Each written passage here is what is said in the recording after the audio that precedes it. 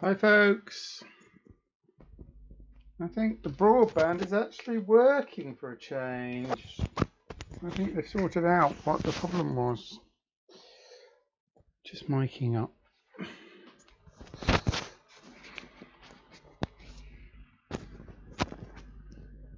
Hope everyone's good. Had a good Christmas and New Year. Oh, right.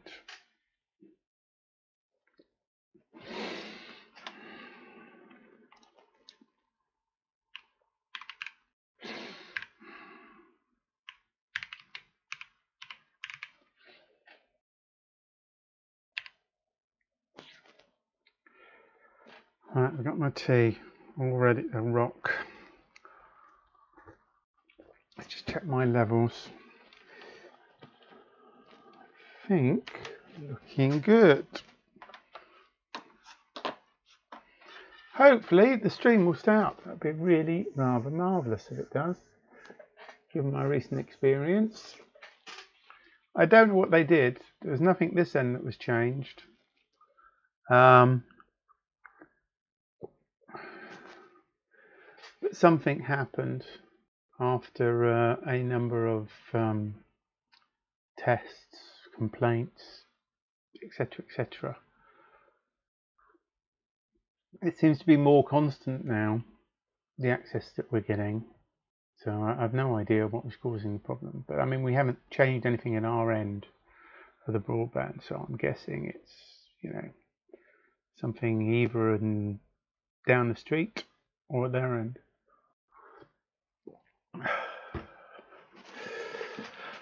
So,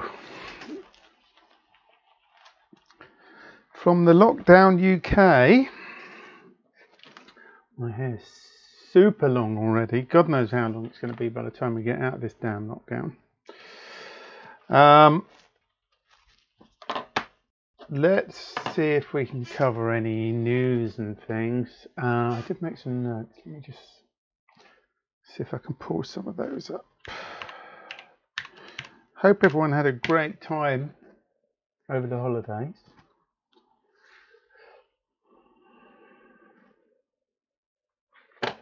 Right, let me just put this up.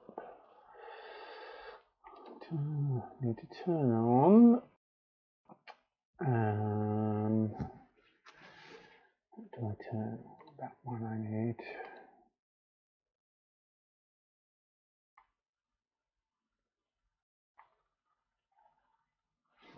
Okay.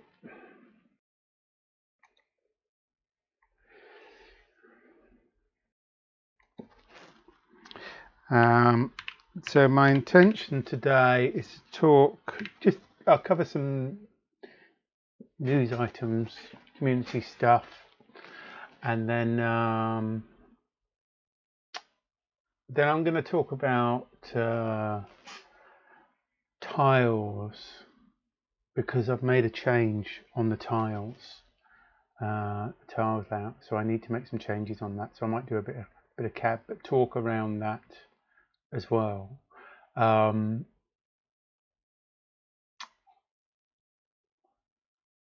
There's probably some other bits and pieces, because I've been doing quite a bit of work over the holiday period, planning on which bits I'm going to make first, and how the pieces fit together. But I'm also changing the motor driver chips as well. I found some other motor drivers, which is interesting. I went back through some of the projects I've worked on over the last few years, because I remembered using something on a project probably about 4 years ago, a commercial project, and I remembered these chips that I used,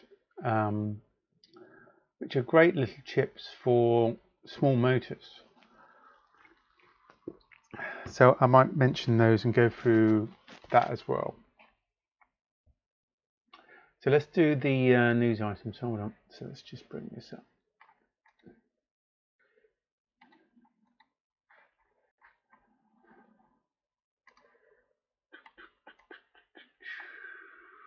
So item-wise here. Oh, hold on, let me just run this.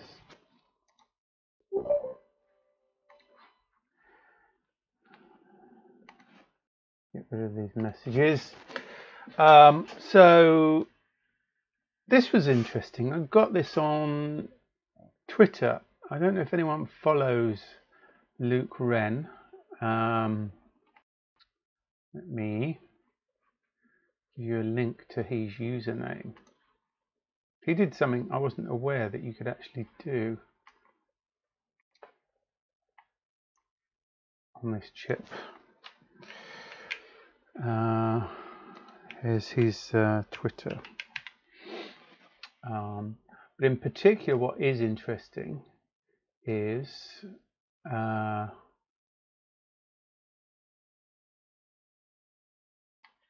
can see this on his Twitter. He's actually driving DVI directly from the ICE 45K, which is really interesting. He does. He's been working on like a Game Boy type thing based around RISC-V, and he's been using, I think, the ECP5 and the ICE 40 up 5K. You may know him, Laurie. I don't know, or you may be aware of his work. But what's interesting here, and let me just get this up so that we can. Hopefully you can see this.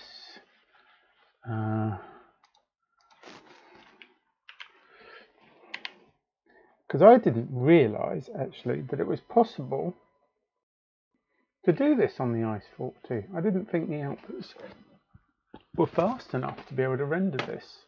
So have you seen this before, Laurie? Let me just bring it up so that we can see it in case you're not.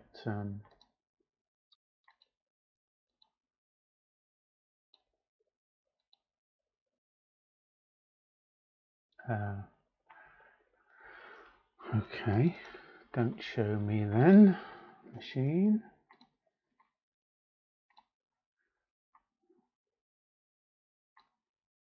Here we go.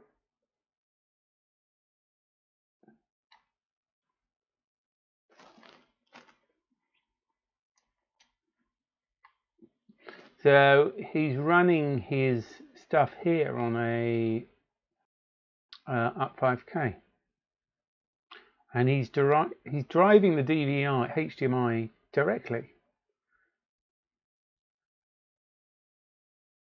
which surprised me.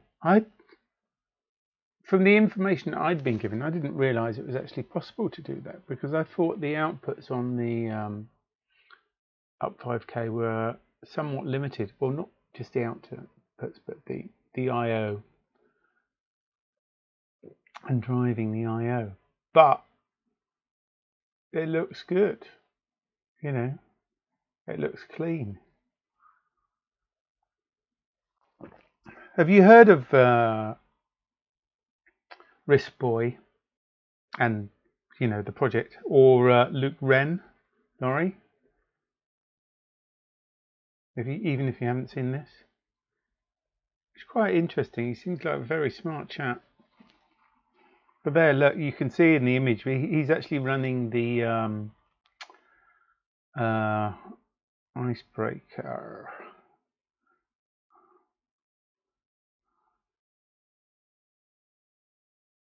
You can see it down at the bottom there. Hold on, I'll try and freeze it.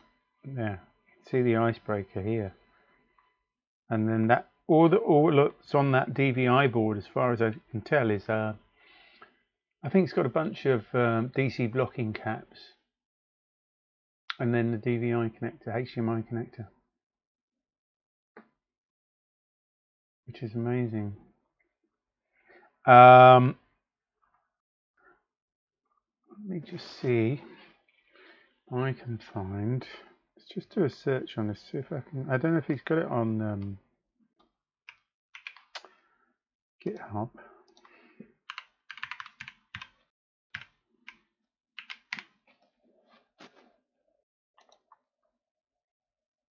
There we go.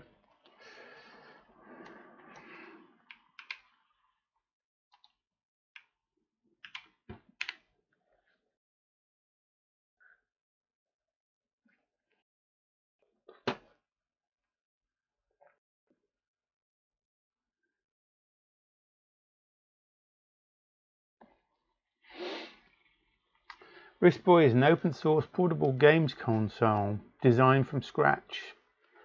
This includes a RISC-V compatible CPU, a raster graphics pipeline and display controller,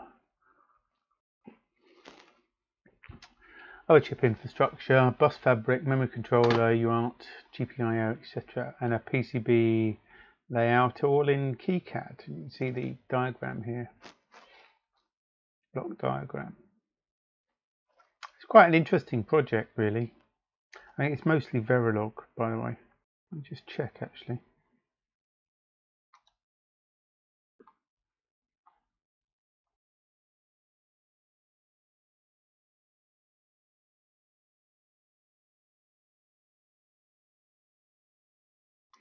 It does different versions for different amounts of memory, obviously. It's all in Verilog by the looks of it.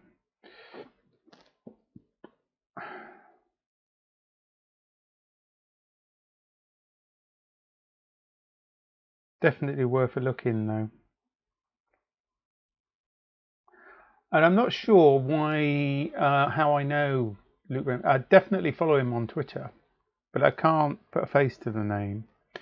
So he may have done other stuff before, but it didn't spring to mind. But this is really interesting. So he's done an ECP5 version and he's done this ICE40 version. I think he was going to look at maybe doing a Xilinx version as well. So he talks about Arduino is one of the boards he got it working on. Does he have, in fact, those are ECP5 specific files. There's a HX8 version here.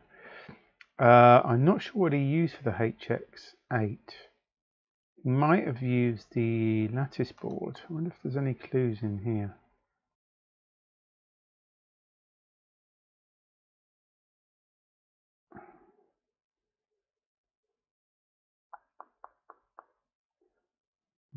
PLLs.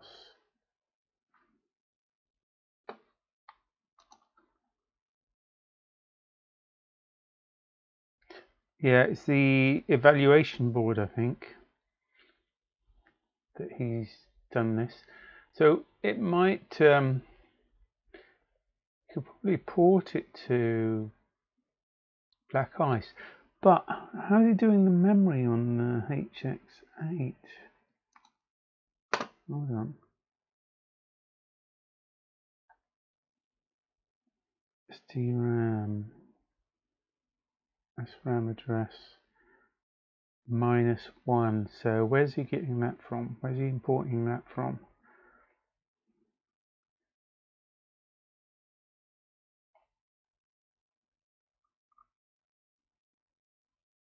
Hold on.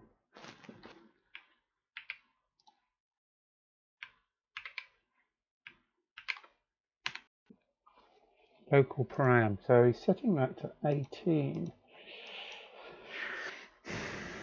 in this file. It's 18 bit. I think that's probably, yeah, 2 to the 18. 262.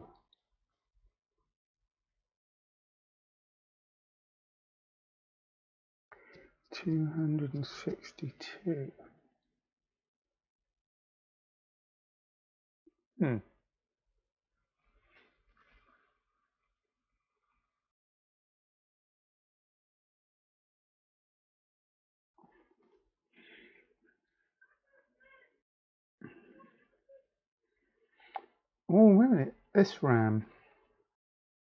SRAM.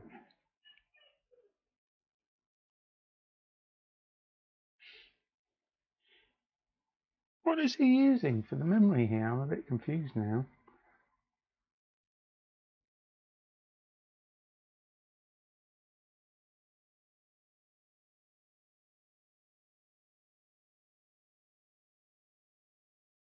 Hold on.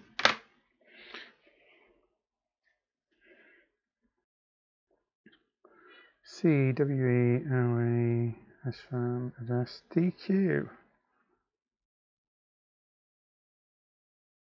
Maybe he's using an external RAM chip. That's what he's doing. Hold on. It will probably run on the old Black Ice that had the SRAM, or the original Milestone. Wait a minute, it might have said on the main page. I've kind of jumped the gun here.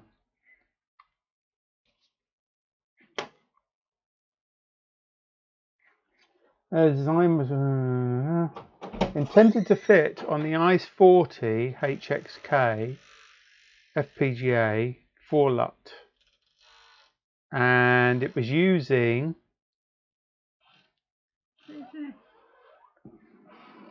he hasn't said it.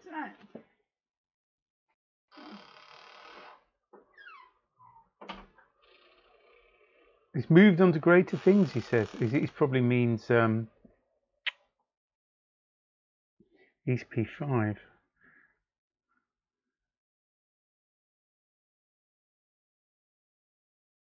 Hold on.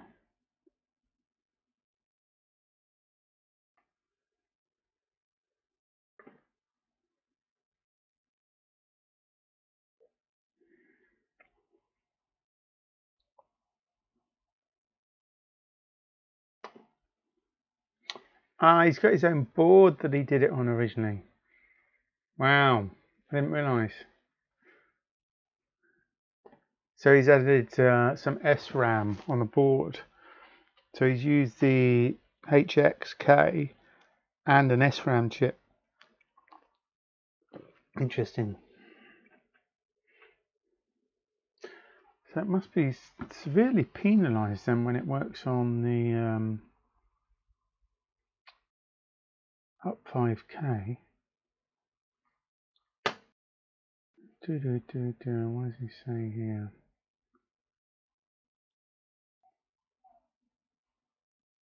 It's about making it right. This build replaces the external 512 kilobit with 16-bit wide SRAM of the RISC-V development hardware with an internal 256 kilobyte 32-bit wide synchronous memory.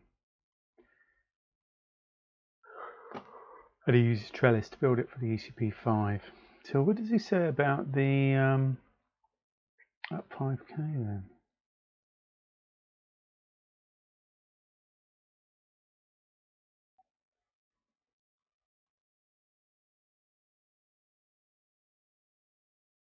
Oh, it's a ball file. That's for the 85F version. Yeah, okay. So how does he get it to fit into the other one? Or maybe maybe the whole thing doesn't run on the up 5K. Maybe it's just like a technology demonstration. On smaller FPGAs like the ICE40 up 5K, RISC-V may be configured to use smaller RV32i variant of the processor rather than the higher performance RV32IMC. But what about the memory? It doesn't seem to say anything about that. But you've got nowhere near enough memory on that. You've got like half that, haven't you? What is it, 124K or something? K bytes? Maybe I'm missing something. Mind you, if I go back in here, is it in the core? No.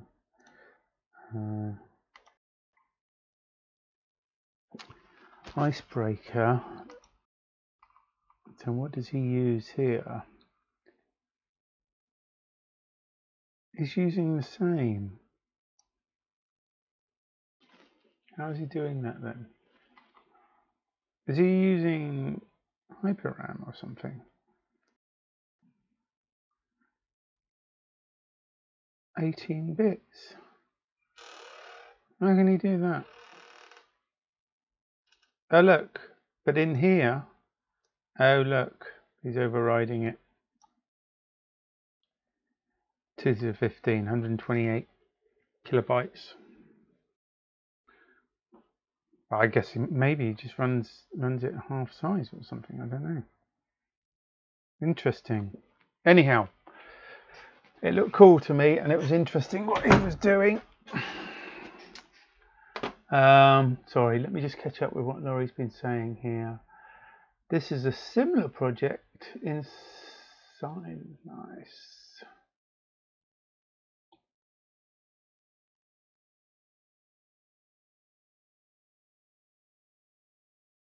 Let's just have a look at what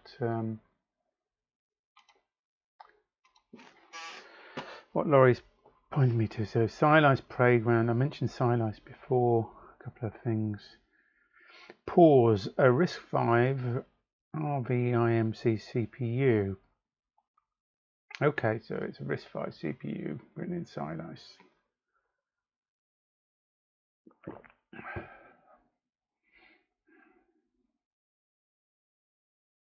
Interesting. Oh, they talk about HDMI, but they don't talk about support. So they talk about J1/4.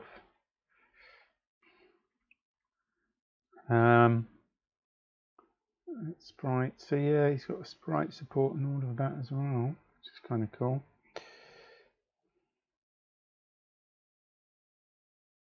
Asteroids. Cool. ULX3S.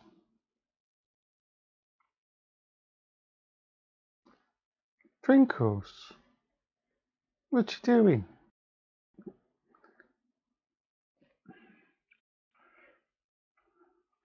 Cool. So what else is Laurie saying? My latest project is a Sega Master System. Wow. Cool. Do you want to go out? Hold on. Let me let the cat through. Sega Master System. Crikey. Let's going back a bit. Isn't that like Echo the Dolphin and all that sort of stuff? Was it Echo the Dolphin?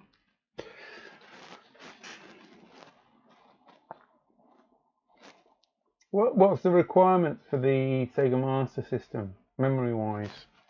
Laurie? How much memory did it require?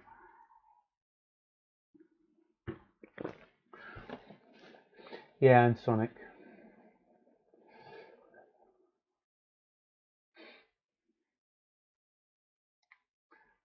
Good old Sonic. 512 kilobyte. Wow, that's more than I remember it being, actually. 512.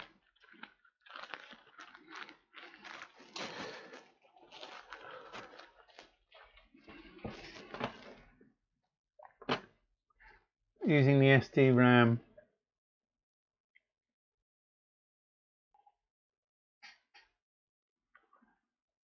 Bank switches. What, with bank switches, you mean? Because you normally get like a 2-bit bank switch, which takes you up to 8 megabyte.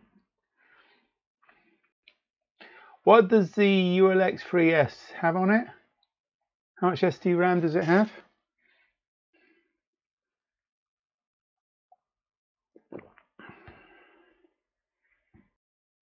So it's running at, what frequency is it running at?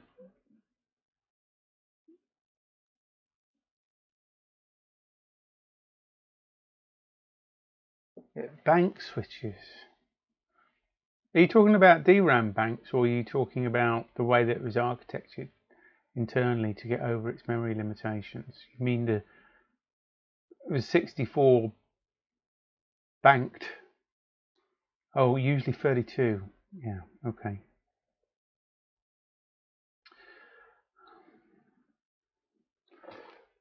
.5 megahertz. Oh yeah, so it's probably easy from the SD-RAM point of view. Then you can deal with the memory refreshes and stuff. You've got plenty of time then, haven't you?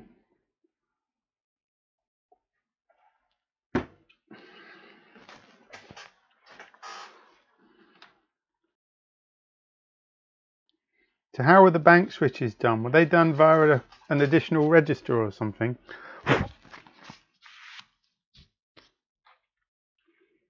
Are you using one of the Z80 ones? So much dust on this desk. Gonna need to give it a brush. The ROMs have memory mappers that switch 16K banks.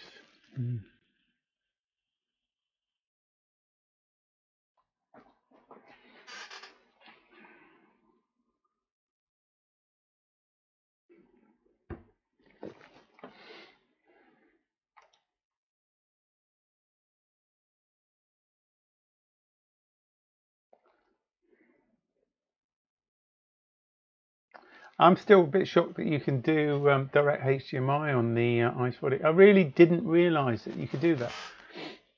I'm quite surprised. That's an additional feature. What would be the best chip for a retro board, do you think? Would it be the ECP5 in your opinion?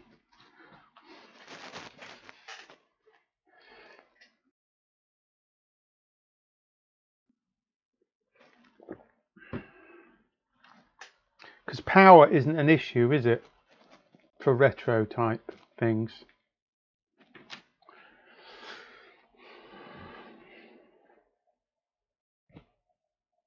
So the 12, right, let me remind myself here, sorry.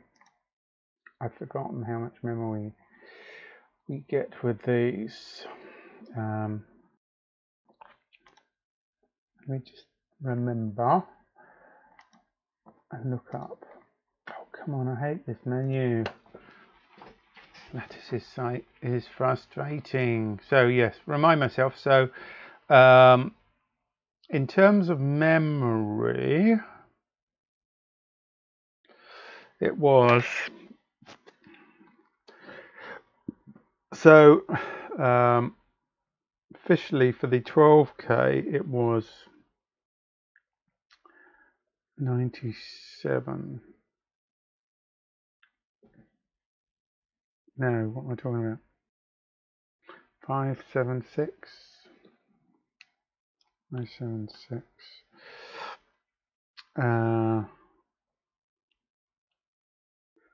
72 kbits, but the 12 is really a 25, isn't it? Thinking about it, so it's actually 1008, 1008,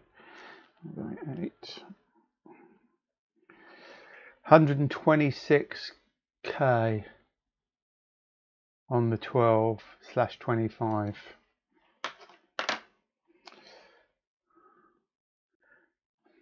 But is that enough to run most of the retro things? Which ones need more than that? I guess it's down to the screen size, isn't it? More than anything. But I guess properly for the retro, you need either the 45 or 85. That goes up to, what is it? 1944, 1944, that's about 240k. Or is there not really much benefit? I mean, if you go from the 12k to the 45k, given that you've got 25k RAM, you've got 126 or whatever, going to 240, does that make much difference? Or the jump, does it just mean that you need something external like SD-RAM in most of those cases, and you're not really getting much benefit out of the using the 45F rather than the 12/25?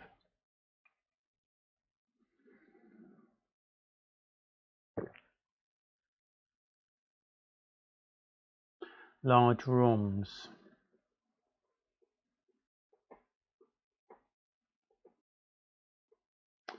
and those ROMs get loaded into the RAM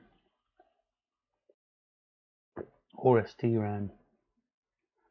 Did you tell me how much was on the ULX3 SDRAM wise?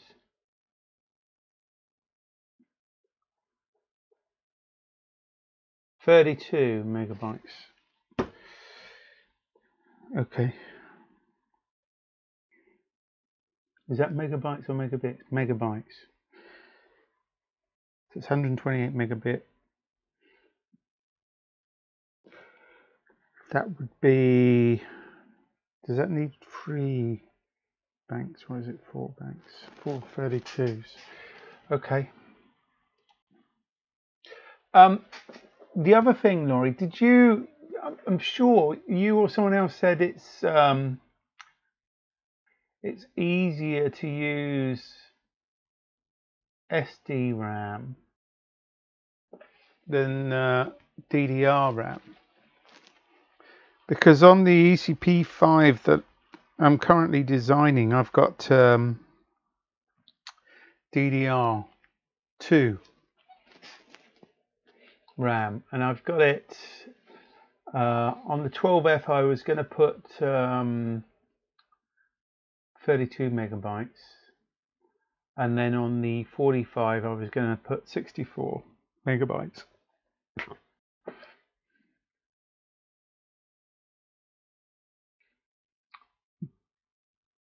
But does the fact that that's not SDRAM but it's DDR2, does that cause problems? I mean, I know it takes more pins and we've got to get the Verilog done for it, which is going to be fun, but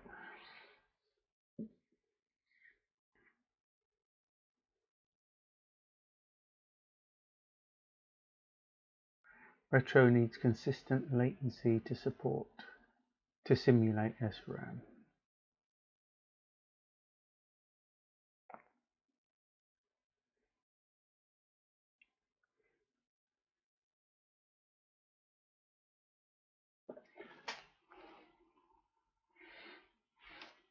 Yeah, I'm still not sure how I'm going to do it. My guess, I was probably going to take a look at what was there on Litex to start with and work from that. No, there isn't one that I've seen, but I was going to start from the Litex stuff.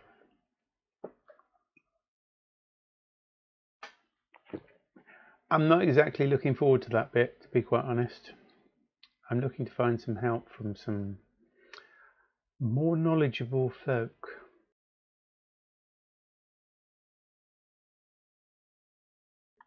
Oh, there was something else I should add to my list that I forgot today. I wonder if I've still got that open.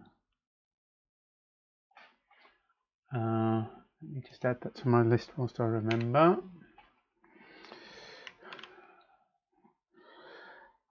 What's it called? Oh yeah.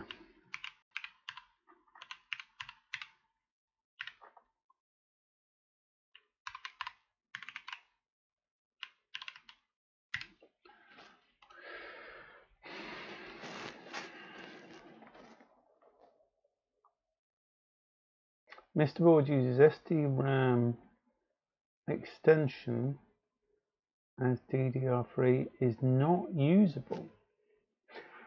Interesting. So what you seem to be indicating to me is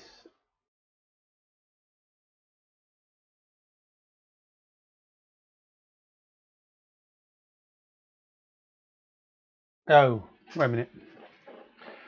This is because they use the I forgot what it's called now. It's a combination of ARM and FPGA, isn't it? Crikey, I should remember what this is called. And yes, the memory controller is interleaved, and one memory access can bugger up the other memory access, apparently. I remember reading about this because other people have complained about it, not for retro stuff, but generally. It's got a single memory controller, and the way that it's muxed is not not conducive to consistent access.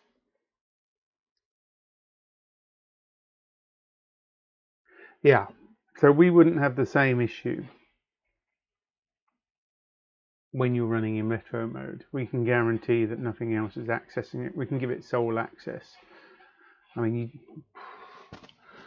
you don't exactly use a bus in most retro systems. Not a bus as in, you know,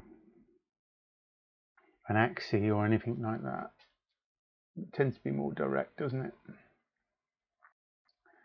I mean, any of the memory stuff's tricky. The higher you go up, the more tricky it comes. Which reminds me, I've got it on my list here, so we could do this now. What about HyperRAM? Have you used any of the HyperRAM stuff? Because I'm trying to find the links earlier. This actually came out a little while back, and for some reason, I can't remember exactly why.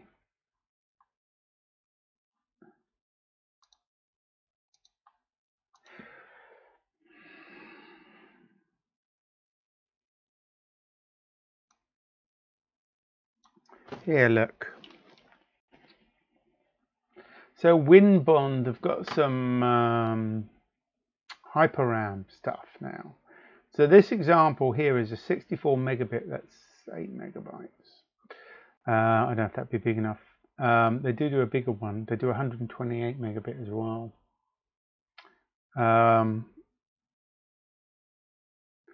This is a 200 megahertz. And that's DDR. So let me just open this, sorry. So this is quite an interesting one, because before you had the Cypress ones, but I didn't realize until recently that WinBond, they do I think it's 128 megabit, a 64 megabit, and a 32 megabit. That's kind of 4, 8, and 16, is it?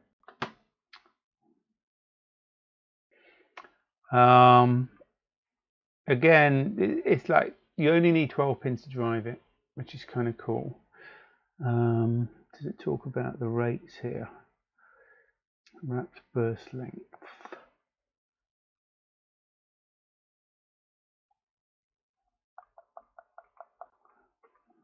Because this looked very interesting. So you can see the interface is really simple here. And there are drivers out there. I think TNT did one.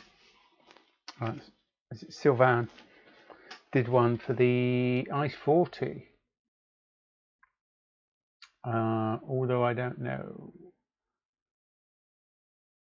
what clock rate he was using for that. So you normally have a differential clock, you have a CS, chip select, you have a read-write type signal, then you have an 8-bit bus, and I think that's DDR, so it's on both edges of the clock, and a reset pin. It's that simple, but timing is really the critical bit here. I remember Richard looking at using HyperRAM and having big issues. Now I think he was trying to use it on the Black Ice, not necessarily the MX. It might have been Black Ice 2, I think.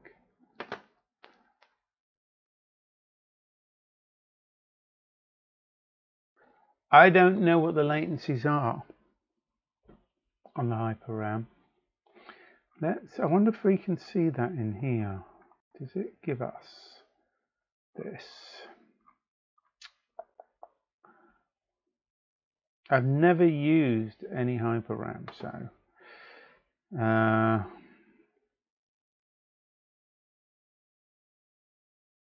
I mean, you don't have to deal with refreshing, obviously. It's done automatically. So maximum clock rate is 200 megahertz, it says here. Double data rate, yeah. So as I said, so up to 400. Is that meta transactions per second? Is that what I mean by MTS? Single-ended or differential clock.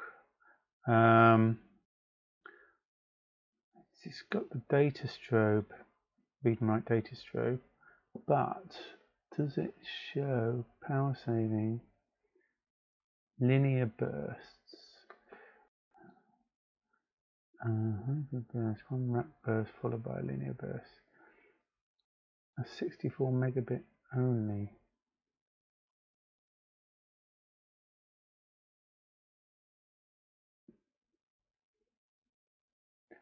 I'm trying to remember. Yeah, I think you have to run it at 3 volt free for the higher frequency, but maybe not. This doesn't seem to suggest that. That's saying 200 megahertz at 3 volt and 200 megahertz at 1.8 volt. I thought that it was kind of one or t'other, or maybe that's the Cypress thing. Right, hold on. So we're looking at the index here. Does it say? You have to bear with me here, guys, because I've not looked at any of these before. Ball assignments, functional description, transaction, read transactions, right. Write transactions without initial latency. I'm just trying to think what happened because, hold on, look at that diagram, because you've got no wait pin here. Are you waiting for the RWDS to change? Is that, it seems to be bidirectional signal. Hold on, I'm catching up here, guys. Hyperbus transaction details, let's have a look. So command address bit assignment. Be a read or write. A bus transaction is started with CS going low. We're clocking idle state. The first 3 clock cycles transfer 3 words of the command address. Information to assign the transaction characteristics. The command address words are presented with DDR timing using the first 6 clock edges. Following characteristics are defined by the command address information. Read or write. Address space, memory space, or ready space. Whether a transaction will be linear or wrapped burst sequence. Target mode. Change to front now. Right.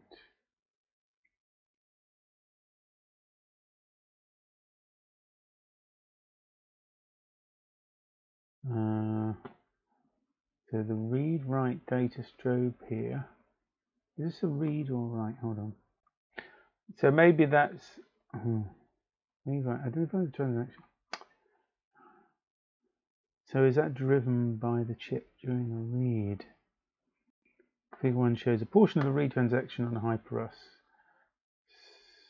clock or differential clock showed a dashed line waveform. Data is edge aligned with the read write data strobe, serving as a read data strobe during the read transactions. That's being asserted by the Hyperbus chip, presumably.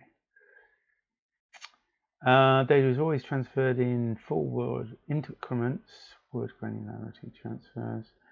Word address increments for each clock cycle. Byte A is between read write TS rising and falling edges and followed by B byte between there. Data bits in each bytes are always in high to low. So these are bursts.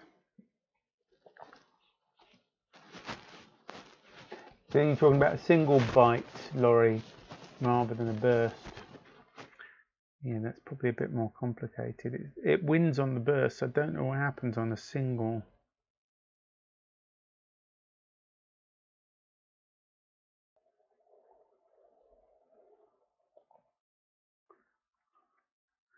Hold on. This isn't headed very clearly. Read transactions.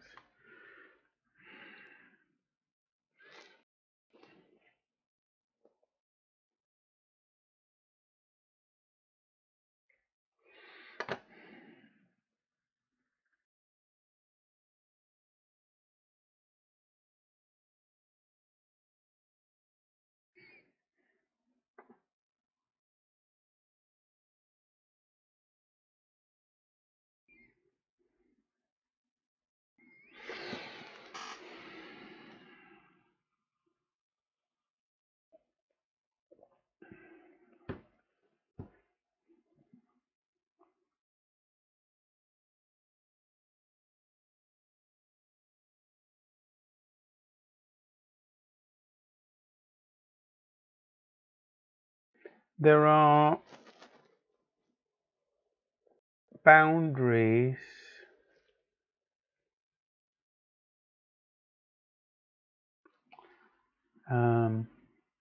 what do they call them here?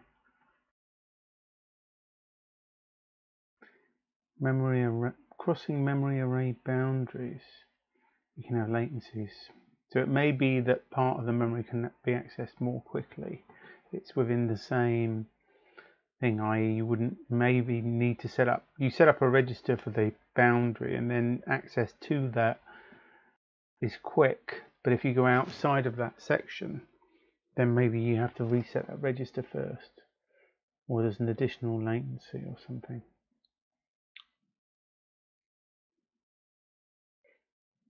Rewrite recovery, initial access, rewrite data.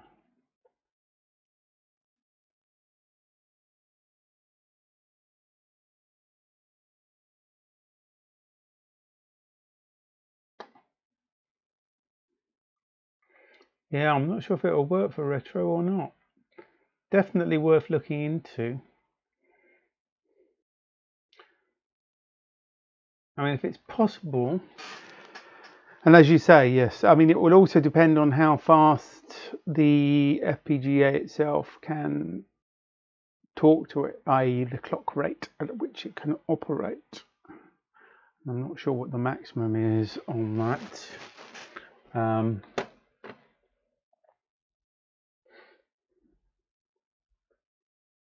Can't remember what TNT's GitHub is.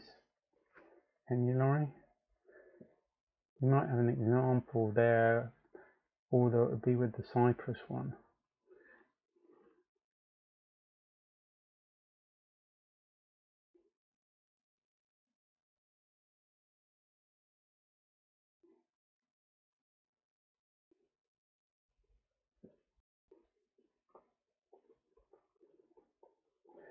Yeah, it's quite complicated here to work out how you're accessing different bits.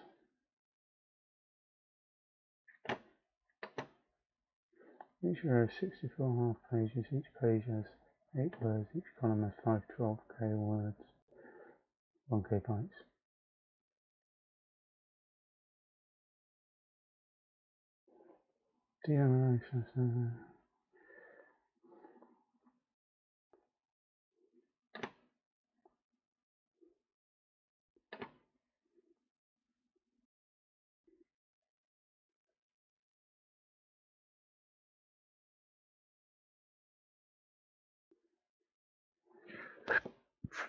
Registers.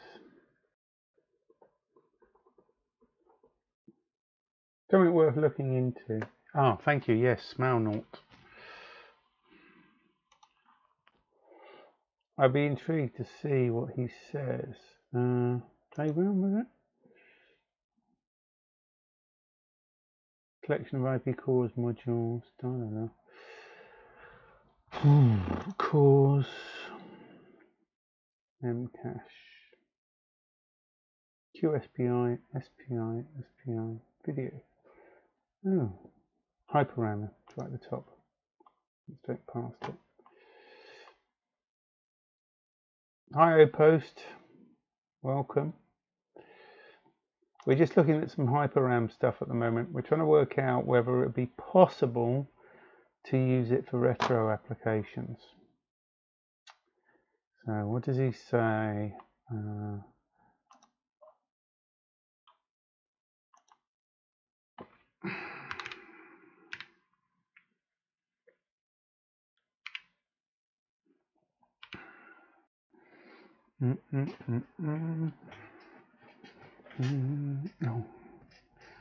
It's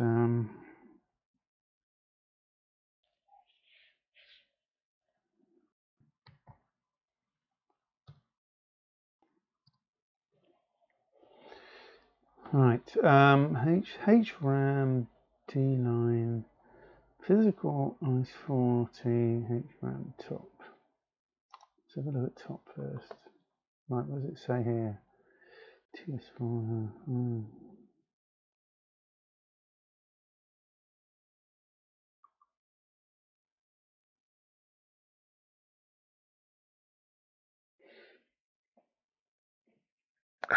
Signals.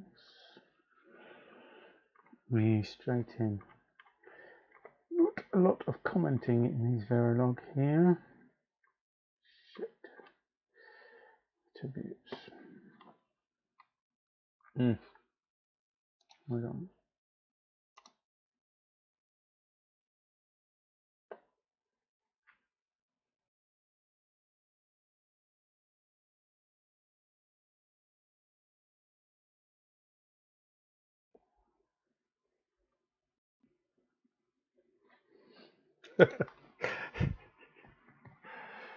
iPost says, great sign of power, no comments.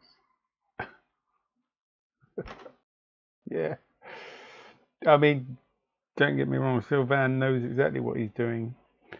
You know, and he's not just connecting these up in a normal I/O well, he's using everything on the edge of the I/O, all the functionality. Like this, he's setting up these SerDes groups and all sorts of stuff. It's super smart. He really squeezes maximum performance out of these. But I was just looking for something that indicated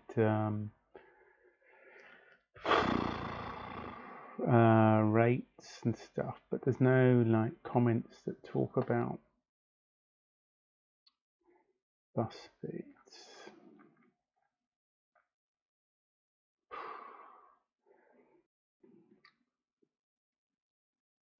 Clock 92 times. That's 90-degree separation, presumably. Two-phase clock.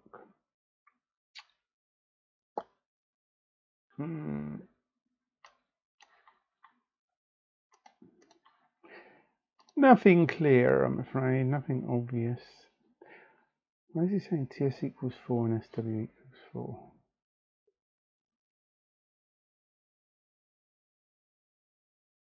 Generate delays. It's going to be tricky to work out.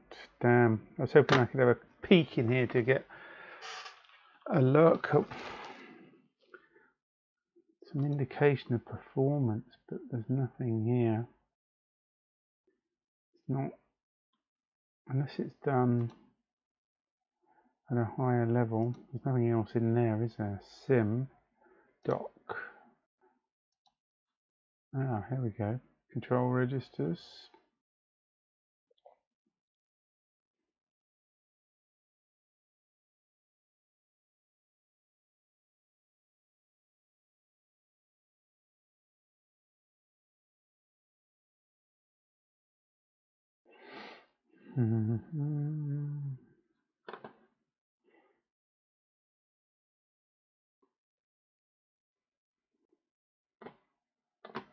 Oh, this is pretty good documentation. But it doesn't give me any estimations or anything there. It's just how the registers are used.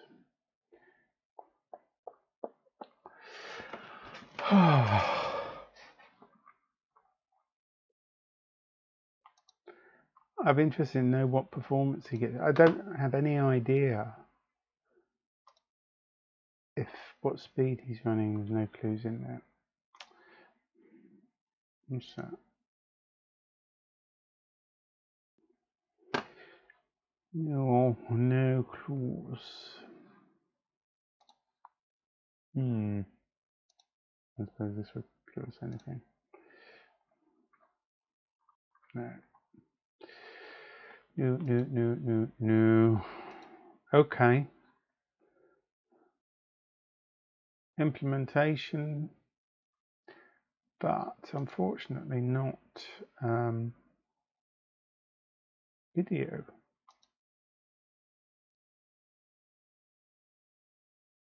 Oh look, he's talking about HDMI here. Ooh, that's interesting. Sorry, we're going off piece slightly. Ah, maybe this is, I wonder if this was what was used to do the video output, HDMI, PHY, or is this to support Peter's HDMI plugin? Using 4 times SerDes to push 4 pixels at a time at once. so it can run quarter of the pixel clock.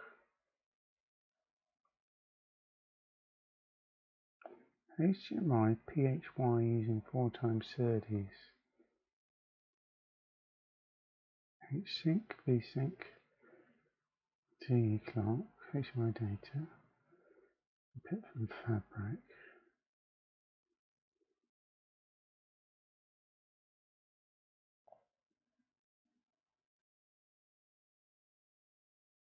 Data width -5.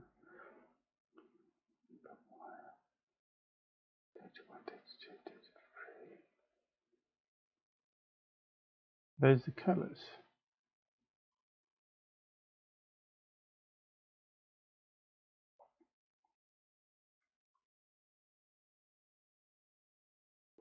I really need to look more deeply into this. This is really interesting what he's doing here.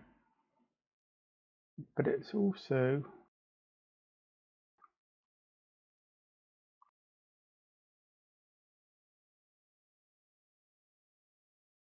so it's running at a fourth of the clock rate. Very interesting. Right, so I'm going off at a tangent. Sorry, folks. Gone down a rabbit hole here. So it's up a fair amount of pins though. Which one are you talking about? HDMI or the HyperRAM? iPost. The point of using the HyperRAM is, you know, if I mean, you don't have any choice. If you're on something like the ICE 40 up 5K, you can't connect anything other than, you know, either QSPI, SPI flash, or HyperRAM, because there's just not enough pins. But also on larger FPGAs, you know, if you add a DDR chip, immediately that's 45 pins. You know, if it's an SDRAM, depending on the size, it's going to take, you know, anywhere between 36 and 40 pins. So it takes a fair chunk of your I/O. Hence the talk about the HyperRAM as a possible solution. Something that I haven't yet explored. But the question in this particular case was, would it be possible to use HyperRAM for a retro or for retro applications, or the latency is going to be too great? So you're talking about HDMI, yeah. Well, HDMI, you need to drive a HDMI natively. You need clock and 3 color outputs, all of which are pairs, differentials. So you need 8 IOs, which are differential capable. Or, yeah, I mean, actually, you should really use a chip in between, because they use a current drive differential normally, but you can get away with driving them through caps effectively.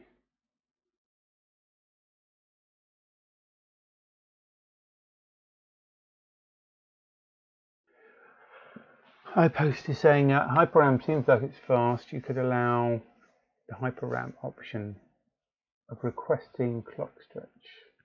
The softcore allows it. Yeah, the issue with retro is most retro stuff is written to directly access a memory location and get the data from that memory cell back. And the trouble is, when you're when you're using, you know, DDR RAM, however it's disguised or wrapped up, there are refresh cycles and all sorts of things going on. So you can have these periods where you get this latency, where you don't get the data back as soon as you expect. In addition, with the HyperRAM, you're not using a separate address and memory bus. Cat's on the wrong side of the door again, surprise, surprise. But you're trying to cram the address and the data, you're muxing it down an 8-bit data interface. So there's a number of clock cycles between you and getting your data. What is it, Twinkle? What are you meowing at? I don't know if you've seen this one. This is the other cat that we have. This is the female. Twinkle. Do you want to go out? Is that what you want? Right, bear with me a second. I think I've got to let the cat out again. Yeah. I'm not giving you any more food, Twinkle.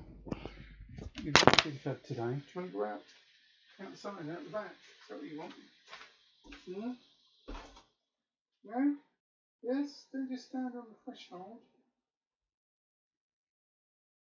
Last chance. Finish your biscuits, look. You get your shoe left there, right? Cat's mad. Bonkers.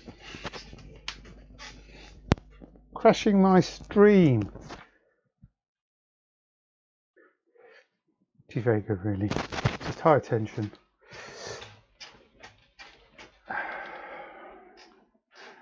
Sorry, back to where we were. 6809 allows devices to specify they need more time. It just seems like something that would be added to the softcore to allow slow devices. Well, I mean, Laurie can explain a bit more iPost, but basically what you do is you run the memory at a much higher speed. So you allow for all those extra cycles, effectively, and mesh that into whatever frequency you're running the retro at. But you need consistency, obviously, or you need enough time to allow for the refresh to occur.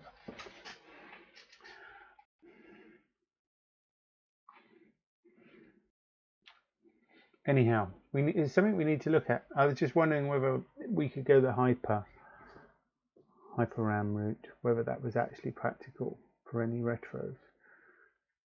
I don't think I've seen it used in that scenario, and there may be a very good reason for it, i.e.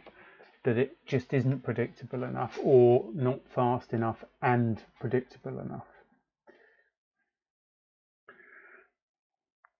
But it could save an awful lot of pins.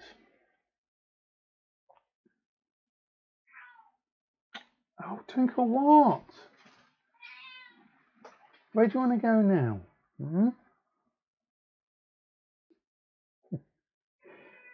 Oh, is it attention? Is nobody paying attention to you in there? Is that what the problem is?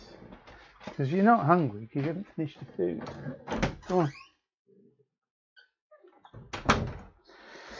High intention mode cat. Right.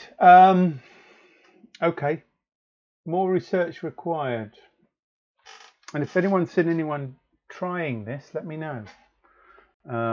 Not just for general purpose, but in particular for retro type applications, which have very specific needs. The ideal for retro stuff is actually SRAM, but it's just impractical. For the smaller stuff, it's fine because you can fit it in relatively small amounts of SRAM. But there's a lot of retro stuff that will not fit in most SRAMs, which meant adding external SRAM in some cases, which isn't practical. It's very difficult to get hold of, or it's expensive, plus it takes a lot of pins as well. So normally using something like SD-RAM is normally good enough, possibly. And the other thing we were talking about iPost, which you may have missed, is that on the ECP5 we're going to be using DDR2 RAM, and whether that will be effective enough. I am also trying to use the proper pins for it on the ECP5, DQS pin sets and groups. That would enable us to use gearing And if you use gearing, you get the much higher data rates. However, you still have the latencies of the memory refreshes to deal with, albeit faster data and address access.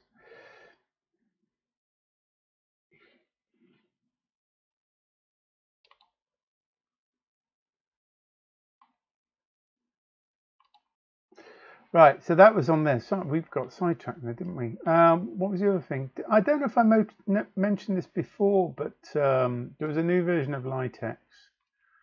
Let me give you a link to Litex. Now, Litex is I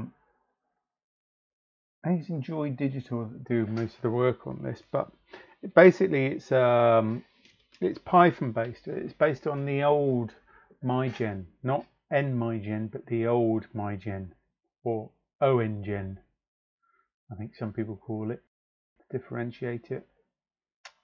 It's basically an SOC, but it has a lot of stuff in it, including different sorts of memory support. But I noticed that they'd done a new version just in the new year. I think it's called 2020.12. It actually did it. I think it was announced on the last day of December, actually, but whatever. Due to my issues with streaming and broadband, I haven't had a chance to cover it. But I believe things that were new on it were generic stuff, was things like SymbiFlow initial support on the Arty platform, presumably using Project X-Ray and stuff, but Lattice Nexus initial support, I haven't looked at that yet. I know David's working on the Nexus support in NextPNR. I don't know if that falls under Trellis or not. Anyhow, can't remember what it's called. But I know he's got a board, evaluation board that he's been working with, and I know he's done some commits on the Nexus front. So Lattice Nexus is their next generation FPGA architecture. They've announced two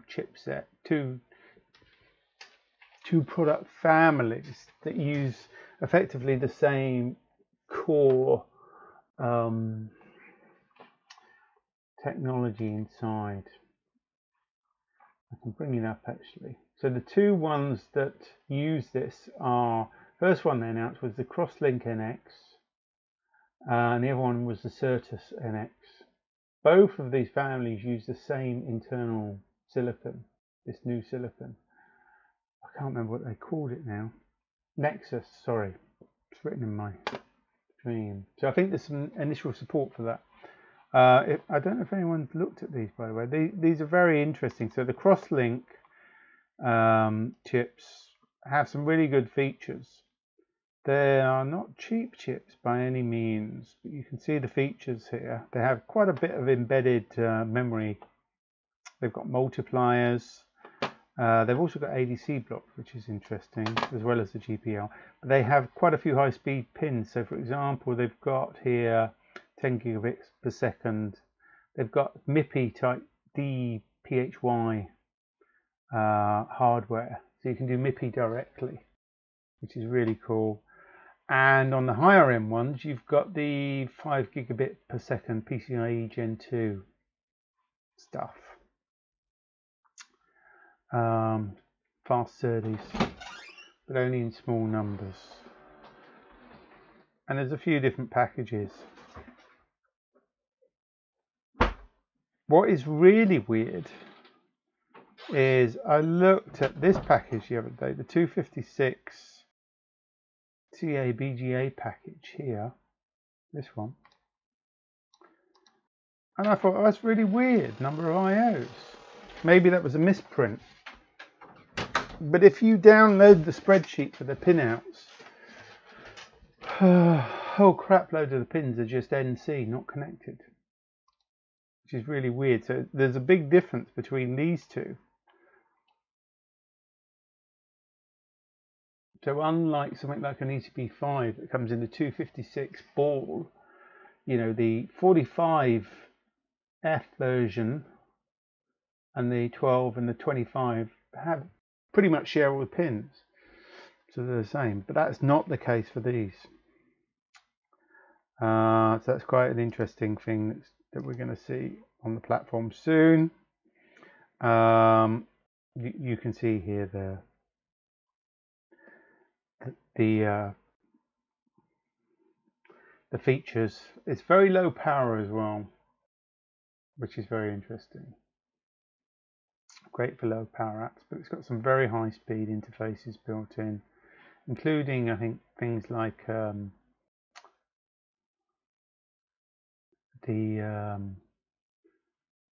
you're doing gigabyte max, they support those 1.25 gigabit per second LVDS type interfaces. But the MIPI thing is a really important one. And then the other version that's got this new silicon in, the Certus NX, have similar features, but they don't have the MIPI features. They've probably got the same silicon hardware, but they're probably not pinned out on the MIPI PHYs. So you see some similar features here. Fast stuff. Fast differential, some with PCIe, but without a mention for the MIPI stuff on here.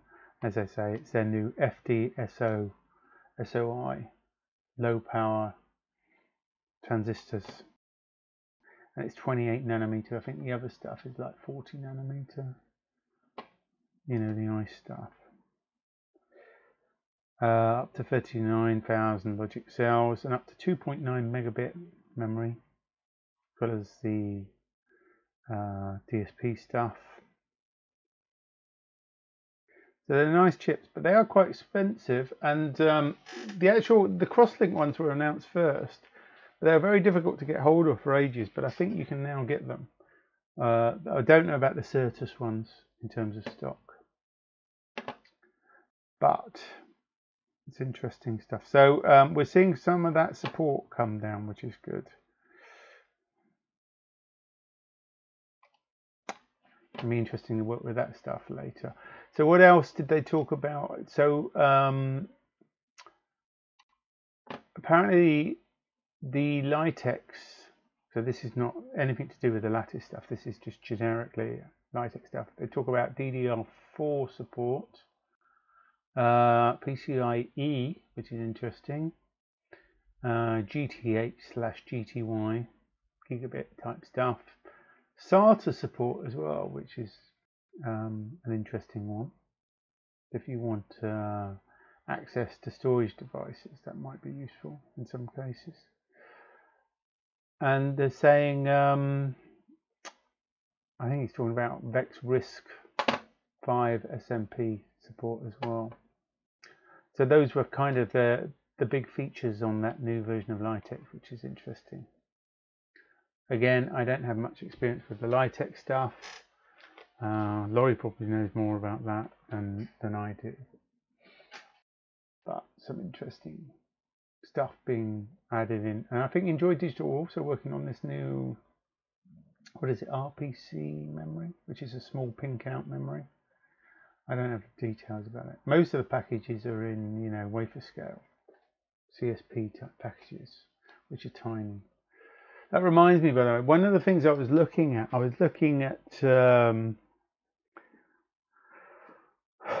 low power ICE devices, and I was toying with doing a low power ICE board. And there was one particular package I was interested in, but it's a nightmare to get the PCBs done, because on the I think they're CS-BGAs, or is it CU-BGAs? It's like a 0.4 pitch between the balls, which is twice, half the pitch of the something like an ECP5, which, you know, the ones we're using for the 256 ball and the 381 ball have a 0.8 mil pitch. So these low power ones with quite a few pins, I was looking at like 121 pin LP, ISO LP chip, because it had the right kind of pins, but just a nightmare. I mean, they're only slightly larger than the wafer level CSP ones, which are 0.35 pitch. But when you try and do the PCs, I don't know if I can show you here. I'll show you what I mean. So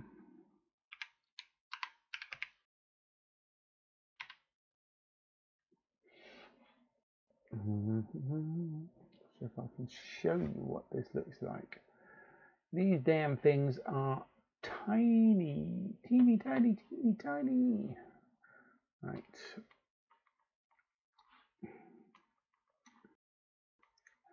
So I'm just trying to make enough room on my screen to be able to see all this.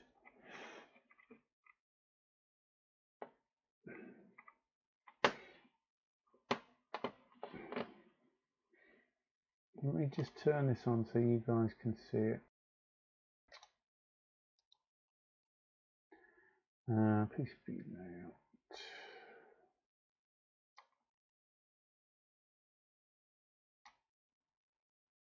Oh, not that one. You just choose the right view. There we are.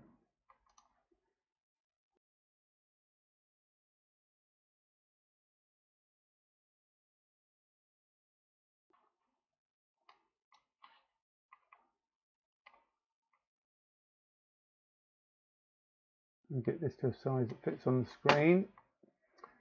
Bear with me 1 second. So here, see my cursor? Why can't you see my cursor? That's interesting. There we go. So this is one of the LP devices I was looking at. Just to give you an idea, that header on the top was a 60 pin header, I think, 1.27 pitch. So if you zoom in on this, let me just turn that dial off because that's another problem. If you wanted to escape this signal here, what you find, let me just turn the DRC on, hopefully that will show up. This is what you're going to see. Can you see that there? What the DRC is showing you? It's saying the track is too wide. There's not enough clearance between the track and the pads. So when you're designing PCBs, you have to bear in mind what the limits are of the PCB manufacturing. And in this case, I'm using a JLC PCB spec. So this is a 3.5 mil track. I'm showing it in, yeah, well, whatever. That is a 3.5 mil track, which translates to 0.09-ish mil width. And then the distance between A1 and A2, these two bores on this chip, are 0.4. So even with a small 3.5 mil track, you cannot get it out. This is a limiting factor. And in fact, in order to do this, you'd have to go down below 3.3, 3.1. So if you look at people like JLPCB or PCBWay, you can't do this with a normal service. So you have to start dealing with much more expensive PCBs. I mean, they really shoot up huge amounts. Not only that, but when you want to do, so this is only escaping the top, the outer balls. When you get to the inner balls, you need small vias as well. And the only easy way of doing that with small enough vias is you use micro vias and blind fires and stuff. And once you add all those two components in, these very thin tracks, low clearances, and the blind bars, etc., suddenly your PCB cost just shoots through the roof. So that's the only trouble with these, a lot of these low power ones. So I was experimenting with that to see where I could get to. I mean, look, that's a HyperRAM chip there. Look at the distance between the boards. You got miles between them when you compare it to these. I mean, it's difficult to show how small that is. You know, that chip is tiny. The distance there is what, I don't know, 4 mil or something. Hold on. Can we see here? I wonder if I can use a dimension. Oh, can I do it from there? Let's just get it on a layer that's actually readable. Yeah, so the dimension of the chip is about 5 mil. So it's 5 mil by 5 mil, and you've got 121 balls in there.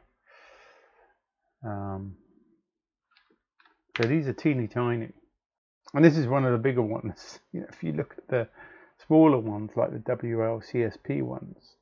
So if you was to look, I'll show you, if I can add this in, actually, it's quite amusing. So if you look at the up 3K type chip,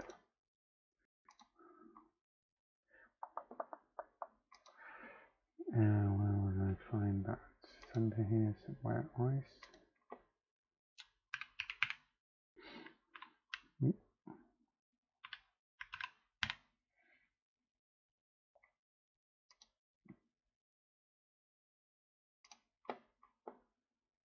And I'm cheating on here because I've squeezed these, which is a trick that you can do. So if you look at the 3K version of the ice, you know, the up 3K, look how teeny tiny this damn thing is. It is ridiculously small. And that's got, what is it, 32 pins or something. But it's an even smaller pitch.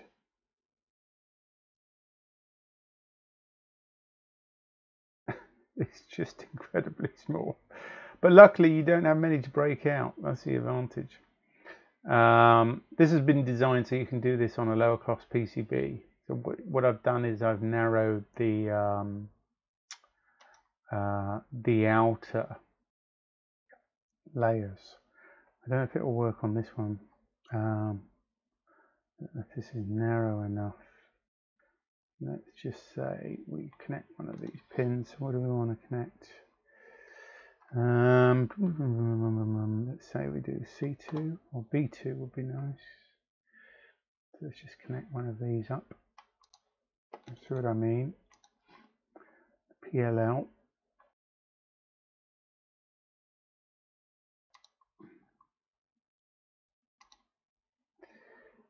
Let's do this as, hold on, back in, out.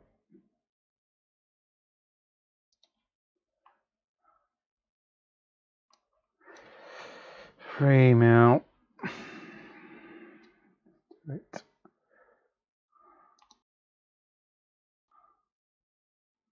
Plus. So on here,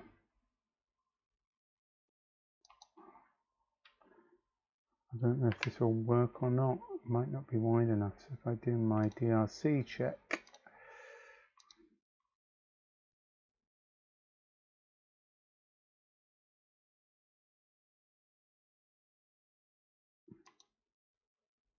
it's complaining about the width. Hold on, let me check my DRC settings. Size is 3.5 mil. Why didn't it 3 mil? Oh yeah. My bad.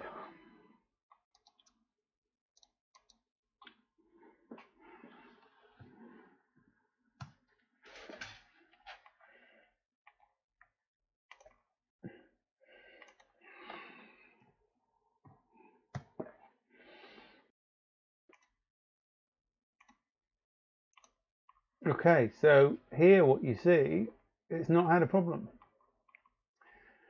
So what you can do is you can kind of squeeze these out by cheating, but even that's okay for a hacky way of putting one of those on the board. When it comes to manufacturing, you get inconsistencies in manufacture because these are out of the manufacturing specification. When you've crushed your ball into a small, stopped pad like that. But it's a good cheat if you want to just get one in the board.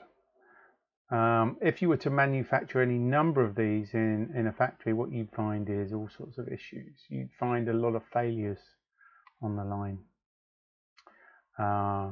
Actually, I think Luke, when he worked on one of his tiny FPGA boards, used this trick or a similar trick, and he actually did it for his production. I don't know what his yield was, but yeah. But it just shows you how teeny tiny these are. Anyhow, gone off at a tangent slightly here. But I was playing around with different chips, and that's why I wanted to just comment on that. Right, so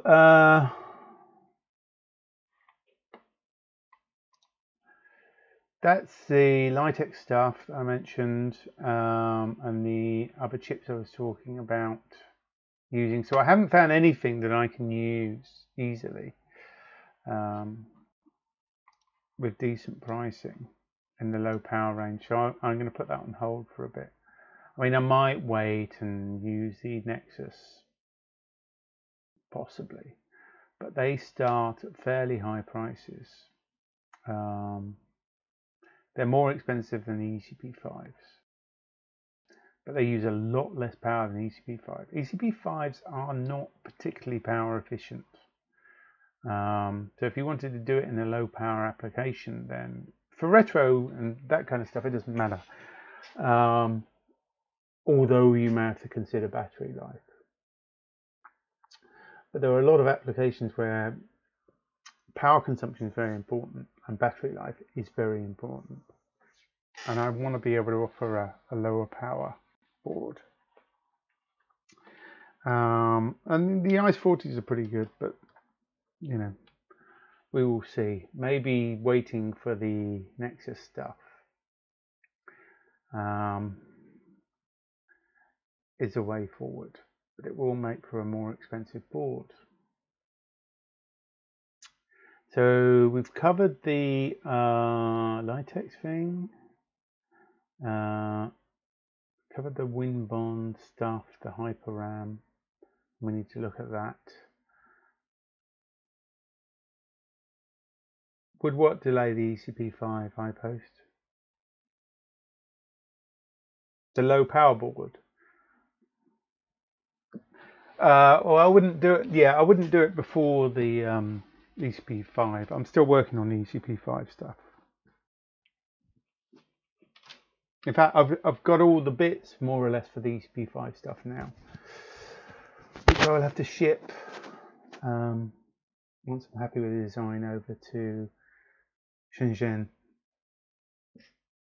and deal with the customs as well, which is a pain in the ass. But Toby helped sort a lot of that out for me.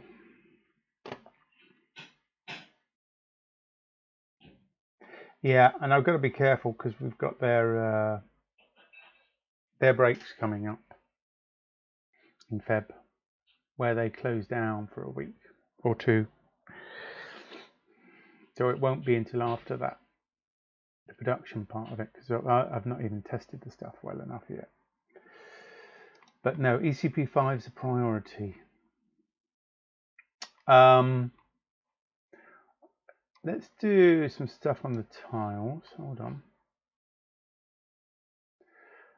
Tile stuff. So I had a bit of a nightmare over the break. I went backwards and forwards, and I've eventually circled back round.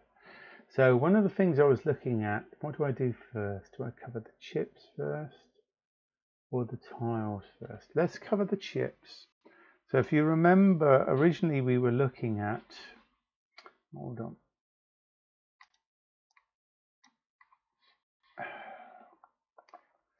Let's see.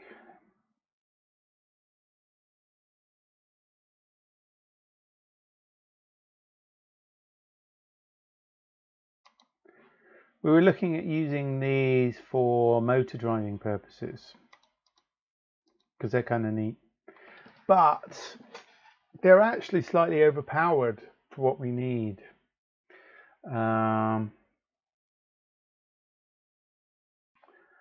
Let me show you quickly if I can. Is it in my recent history?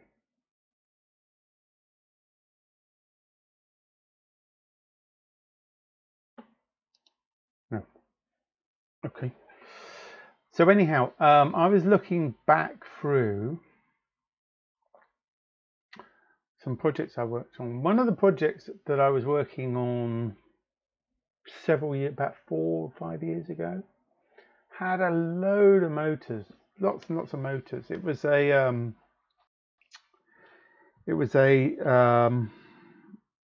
robotic diagnostic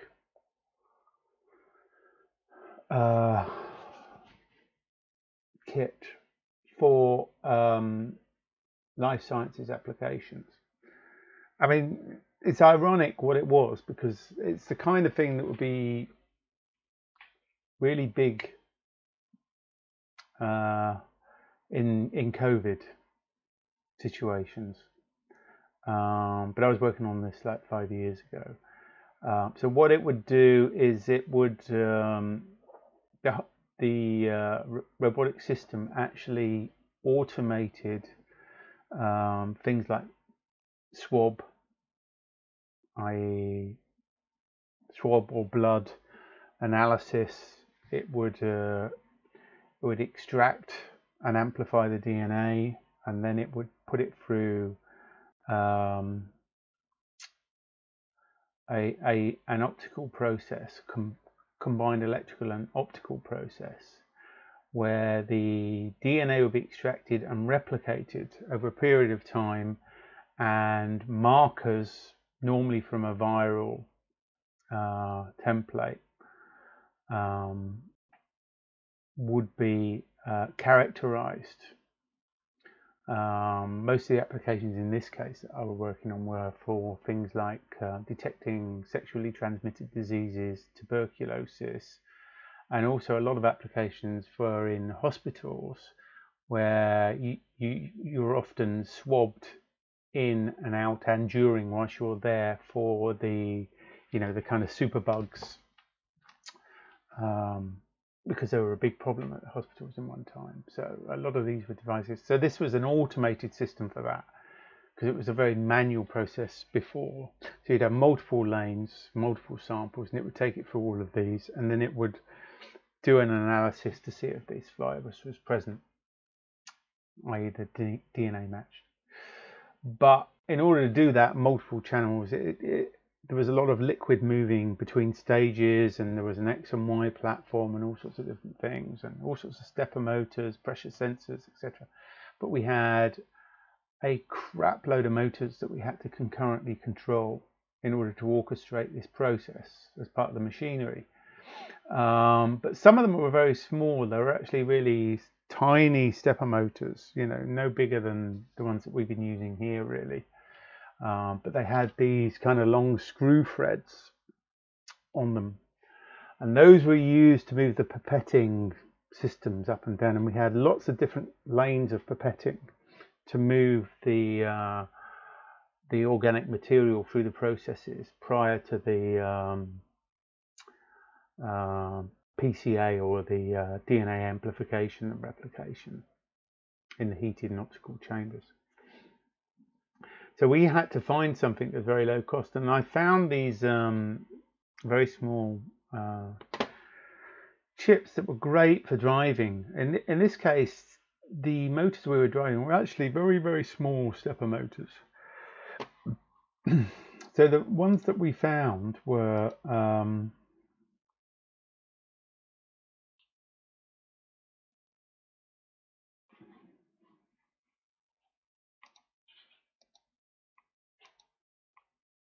I've got a link somewhere here. I thought I had the data sheet. Bear with me. We'll bring it up. Oh, what's that?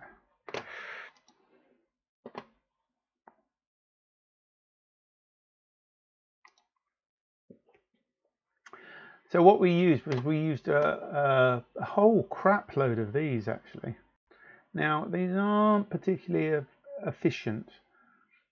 Just to give you an idea, the ones we were looking at just now, the 4950s, were up to 3.5 amp current on each leg. Whereas what we're looking at here is the capability of these top out about an amp. So as you can see here, max is 1 amp. So these are, the application here is normally for about 1/4 of the kind of current that you'd be using on the others. And these are very, very small SOIC 10s. Well, I say small, not small compared to what I've just been showing you with the CSPs. But they're great little motors, motor drivers for small motors. You know, particularly, I mean, they will drive something up to that kind of size, I guess. I've got to do a current test with these, see how well they would perform.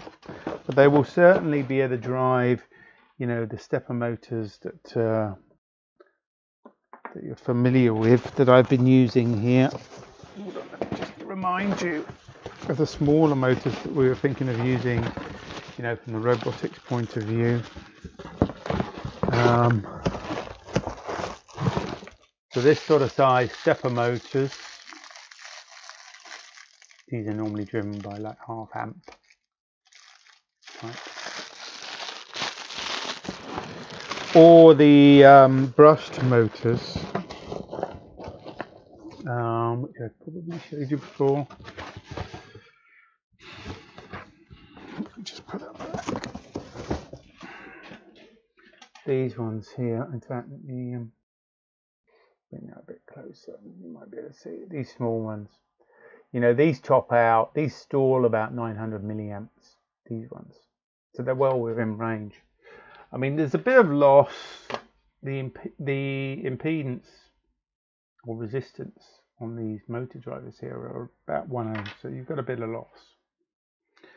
But for modest type applications, they're very good.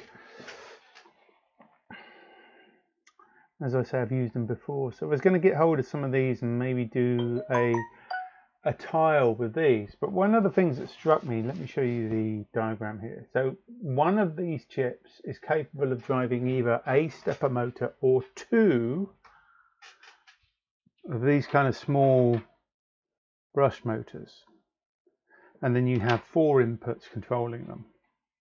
So they're kind of twice as efficient as the others, but without the current limiting. But that's less of an issue because these are very small current devices. They don't get too warm, etc. There's no runaway with them.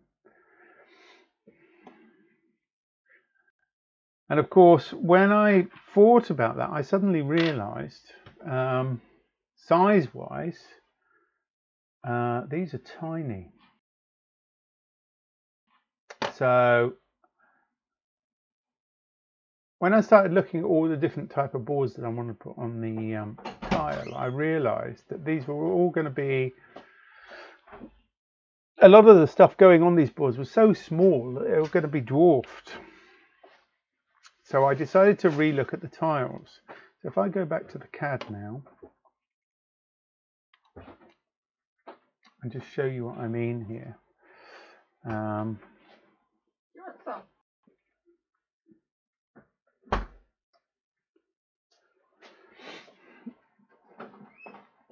Just bring this up. In fact, let's open something else. So, how do I say that? So I was looking at this. So I circled back round. Hold on. So I circled back round. The tiles I was thinking of originally just before Christmas were of a dimension of something like 75 mil by 36 mil, I think they were. That meant that you could get 2 on the top, 2 on the bottom, and then each one had 12 IOs. But when it came to fitting these on, they'd just get dwarfed on something like this, as would some of the other things. So I considered again of going back to an original tile design, and this one that you can see here is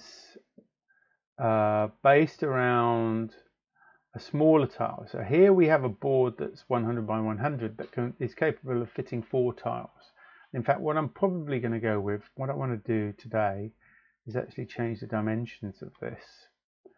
So let me just open that, see if I can do that now.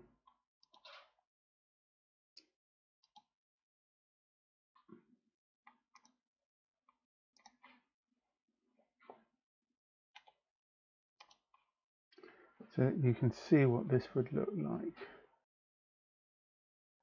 In fact, let me come back around to that. So the point being here is I could fit 4 tiles on the top, 4 tiles on the bottom, and then I have half as many IOs, dedicated GPIOs from the FPGA on each board.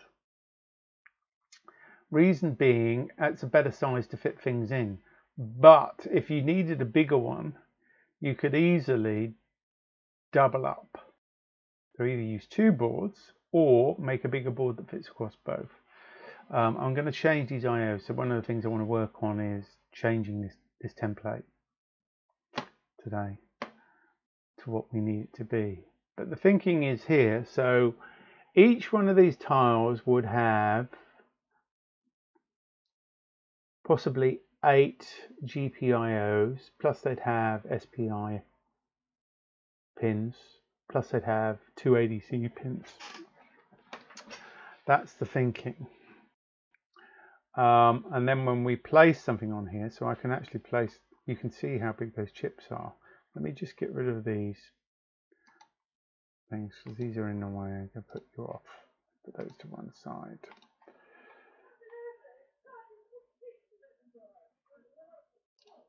Add, oh, what's it called? LV. I wonder if I've got these in my current library actually.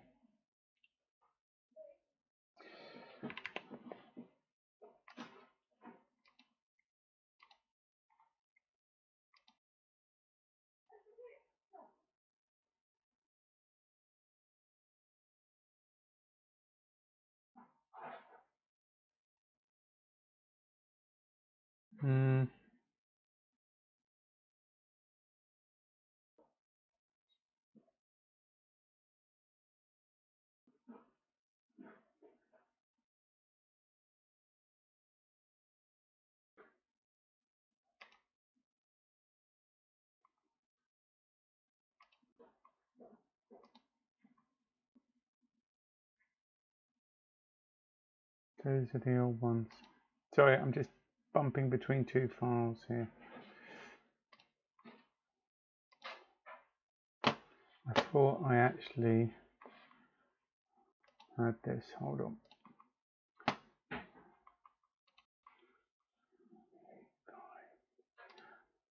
Just trying to work out whether I actually got it in the library here.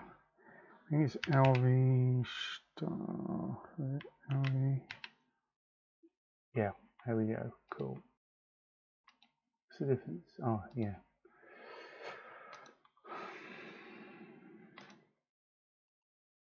So that would mean on each one of these newer tiles, I'd have 2 of these, and you can see the amount of room they take up. Even on these larger tiles, they're fairly teeny tiny. They take up very little room.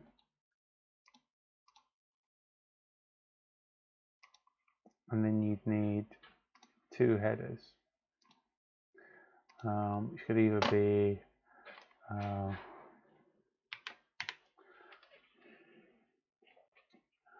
you think they can either be have a look at the Molex ones for a moment. So if they were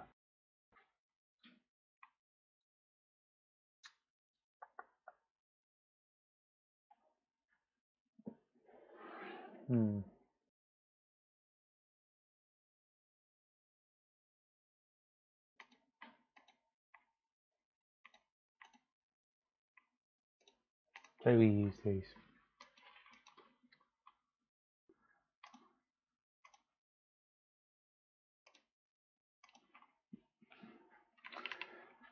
I just want to show the dimensionality here and the kind of sizes that we're talking about.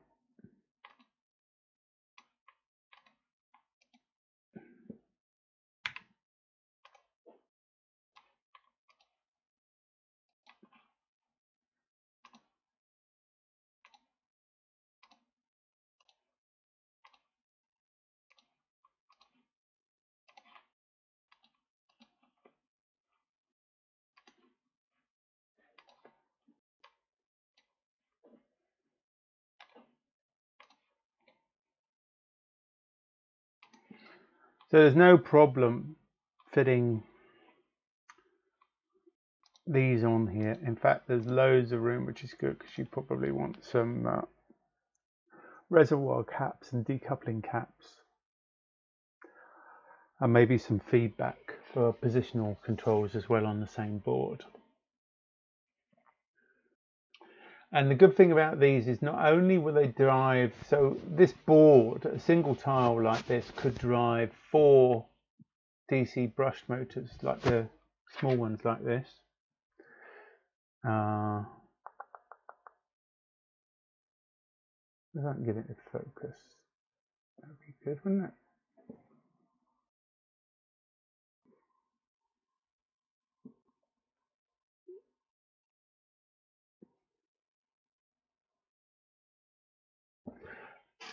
Or you could drive one of those normal stepper motors.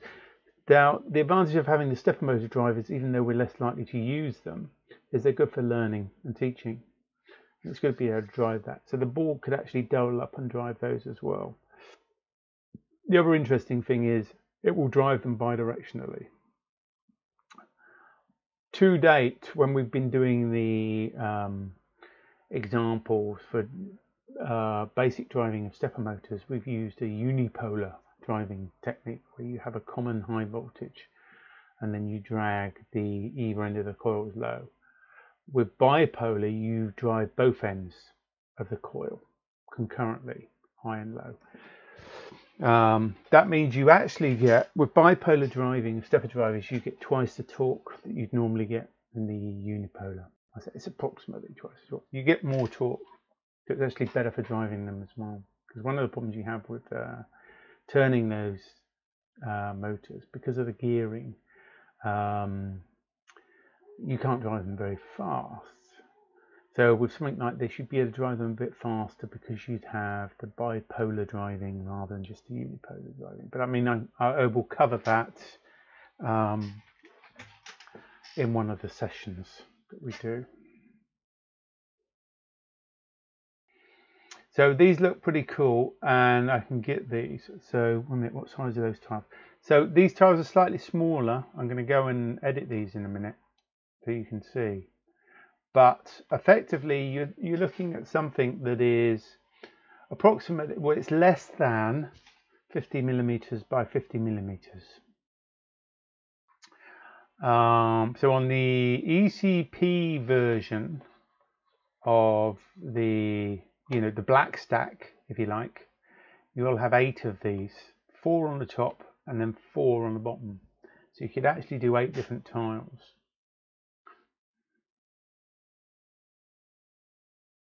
One of the other things I'm looking at, one of the reasons I was looking at the low power stuff was doing a single-sided black stack as well, for when we run out of black ice, which we will do. We're getting closer to that all the time. So I kind of, what I wanted to, because I want the ECP5 stuff and that's great, and that will drive 8 tiles. But there's going to be some applications where you wouldn't need 8 tiles, or necessarily the power of the ECP5, which was why I was looking at the low-powered ICE 440s for that. But I've got a couple of possibilities with that. One of which is to maybe do an up 5K version that just supports tiles on the top, up to 4 tiles on the top, and that's possible using the up 5K. The biggest problem with the up 5K is you can't add any external memory because there's just not enough pins. But that may not be a problem for some applications. And I'm still toying with that idea. That would be like porting Alloy or something similar into this format. Yeah, pins. Luckily, most FPGAs do have a lot of pins. It's just finding a reasonable one. I mean, I did actually toy with looking at the, using the HX8 again, but the kind of money you're paying, almost as much for the HX series as you are for the ECP5. Now, that's not the only cost. Unfortunately, when you're designing an ECP5 board, you have to go with a quite expensive PCB setup because it needs to be 6 layers. And the reason it has to be 6 layers is because you've got 256 ball grid array. And the only way to break those balls out is using vias and layers and dog legs. So it does make the PCBs more expensive. So that's quite an important one, really. So I'm still considering what could I use. I mean, the up 5K is fairly low power. That might be good enough. And it's an interesting chip. Plus it's got a small amount of SRAM in. It's got the DSP units, which is kind of cool. There is still a possibility. But I think to get a decent price, I would have to buy a lot. A frightening number. Because they come on reels of, let me think, they come on reels of 2,000 and they're $5 a piece. So a reel of that is going to set you back $10,000. But you can get that discounted. But even so, a lot of cash. So you'd have to sell a lot of boards to make that viable. QuickLogic.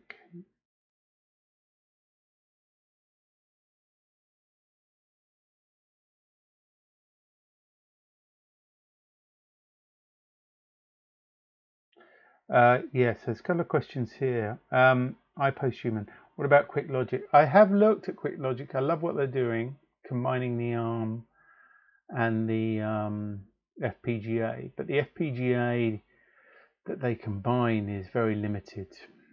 There's not many resources in it.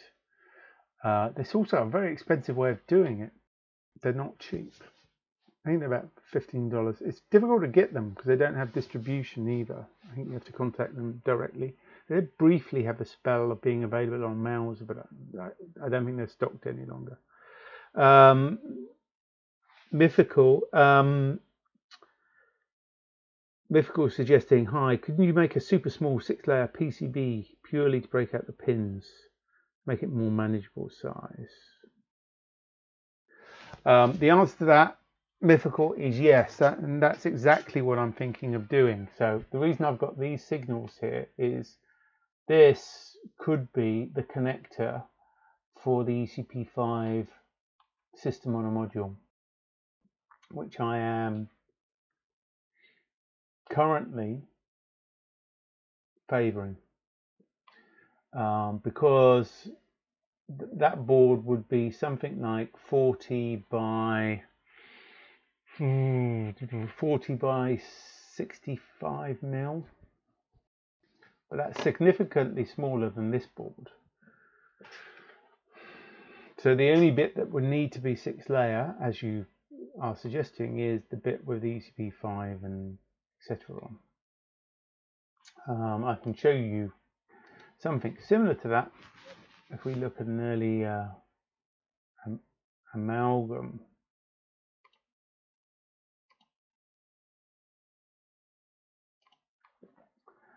Something like this.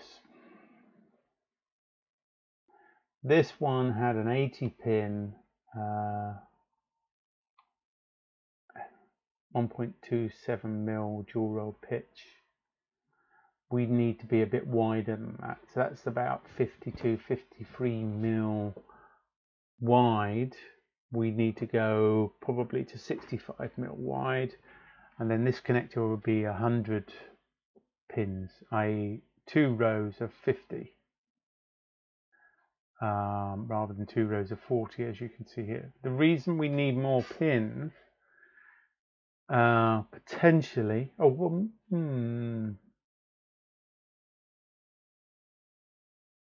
just counting them up in my head. For the amalgam version of the tile board, i.e. the black stack, we'd need 64 IOs just to do the tiles. And then you need 16 analog. So we're already up to 80 pins. And that's not enough, because the other pins you need on here, you need SPI, you probably need a TXRX, you need I2C/CAN if you're using CAN as well, exposing that. You also need power, 5 volt, 3 volt, 3 and ground, 0 volts.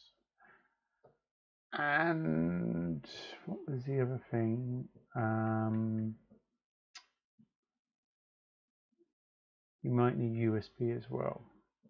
I need to circle back round to that.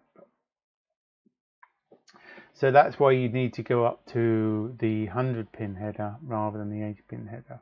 But otherwise it would be quite similar to this.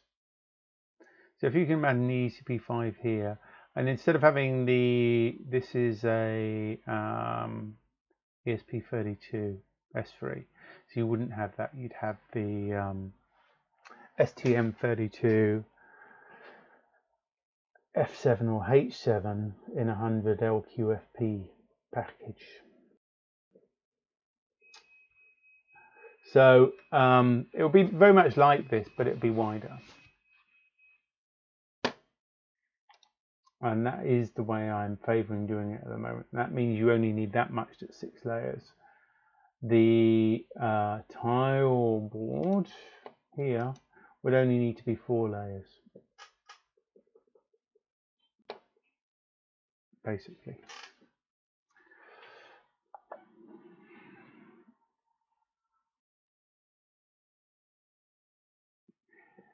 I posted, I thought that was the one you're going with. It is, but it's, as I say, it's 100 pins rather than 80 pins. On the 80 pin version that we had for that amalgam design, we only needed 48 IOs.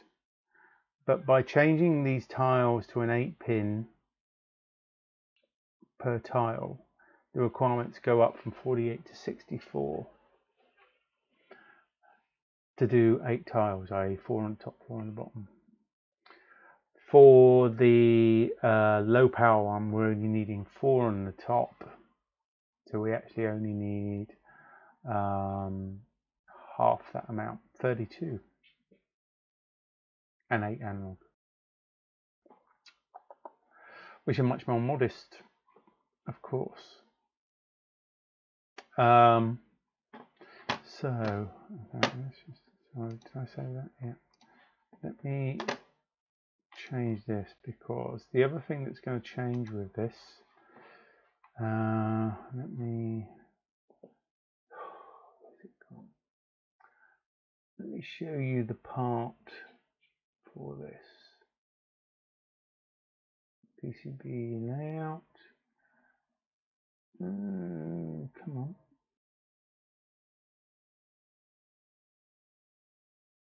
Oh, schematic maybe.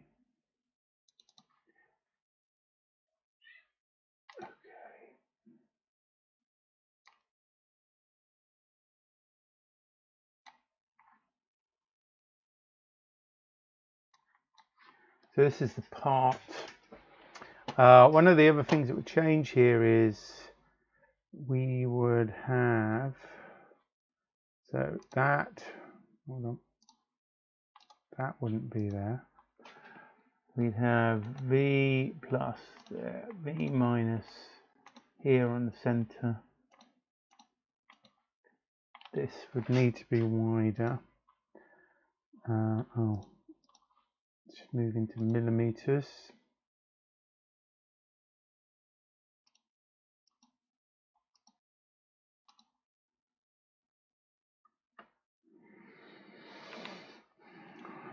Let's get this right.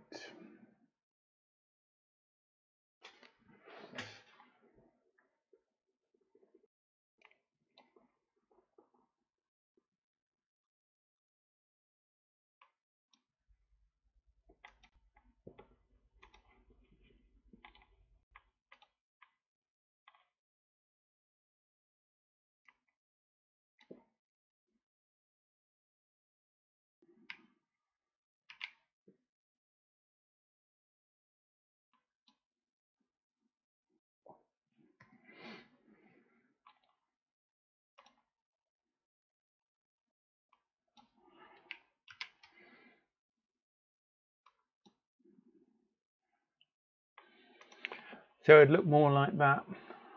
These are actually slightly shrunken as well. I'd probably expand these. No, 24.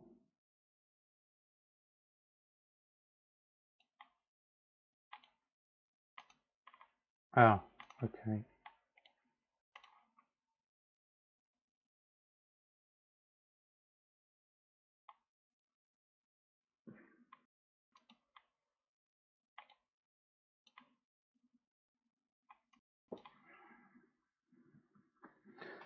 Making some fine adjustments here.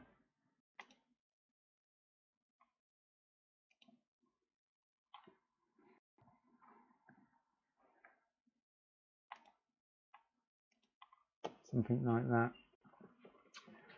Basically, let's just save that. Let's reload this.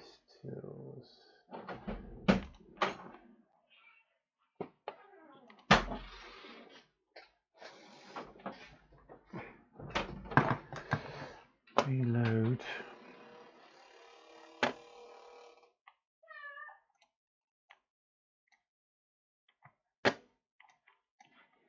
So on here,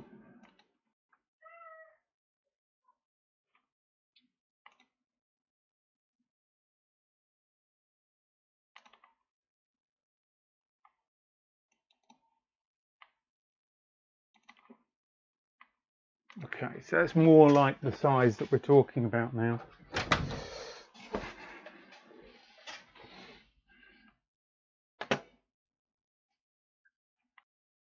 Those are 50 by 50, but I just need to change the placement slightly. Hold on. Let's give you a better idea of where these are. So that needs to, where does that need to sit? 20, 25, I think.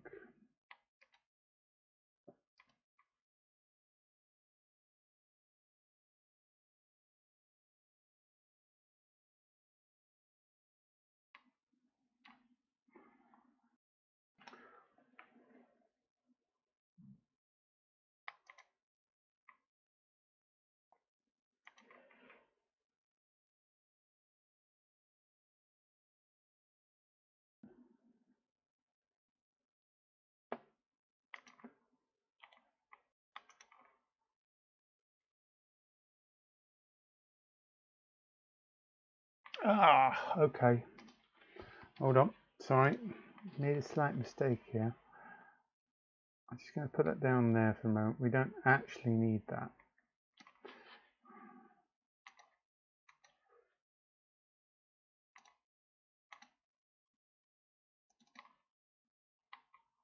Okay. It's just it was going off the edge of the design because I had that stray hole. It's counted as part of the design. 5. Okay, same again. Oh, Twinkle, you back again. What's the problem? Are you not getting any attention in there? Hmm? Are you not getting any attention or what? Hey? They've been miserable. Meow, meow, meow. You just trim this up a bit. 75.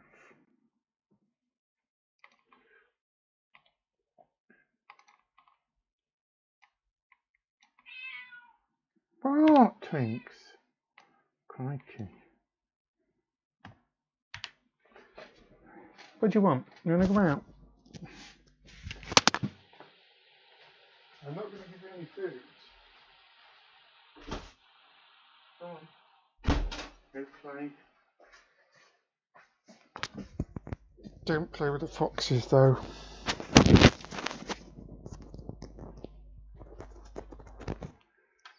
Sorry for that intrusion. Pets, eh? Cats. Who'd have them?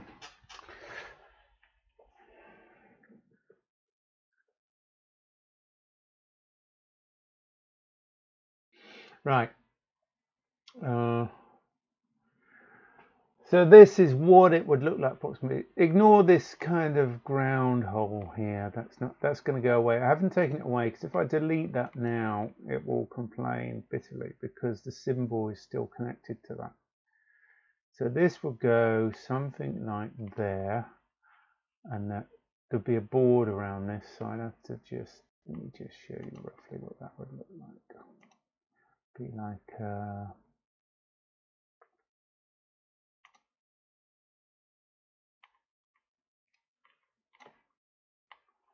That kind of thing, I guess.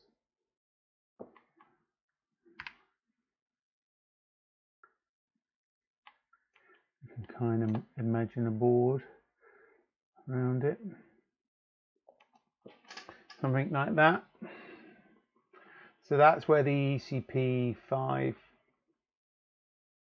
parts would be.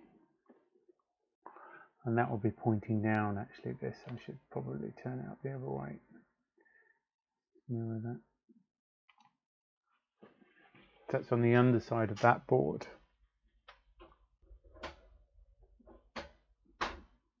If that makes any sense whatsoever. Are you back again? I just kicked you out. Oh, you're all wet. Is it raining? That's why you're back in.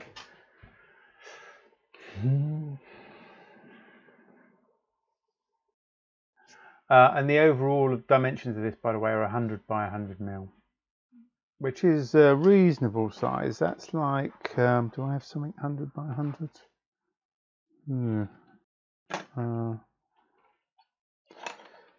Well, if you look at the MX board, that's 60. So it'd be bigger than that, I guess, wider.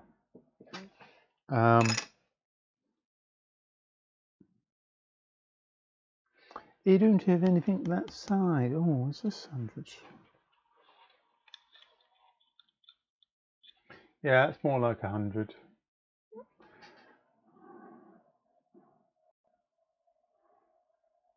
100 wide.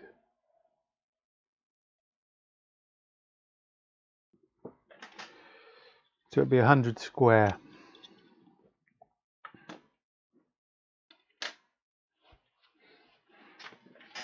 Roughly speaking.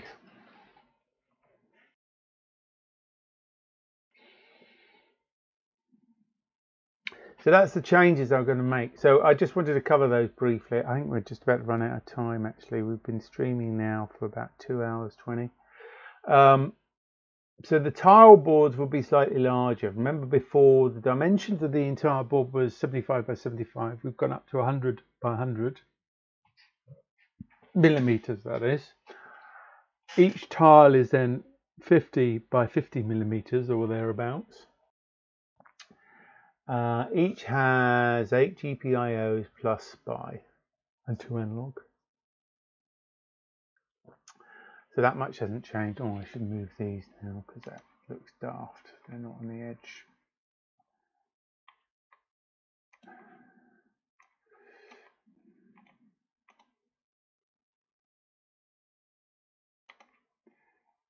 Yeah.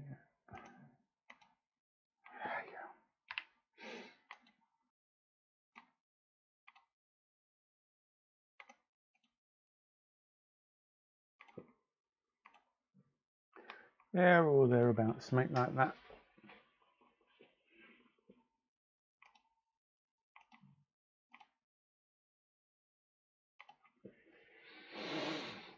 And then we'd have the system on a module,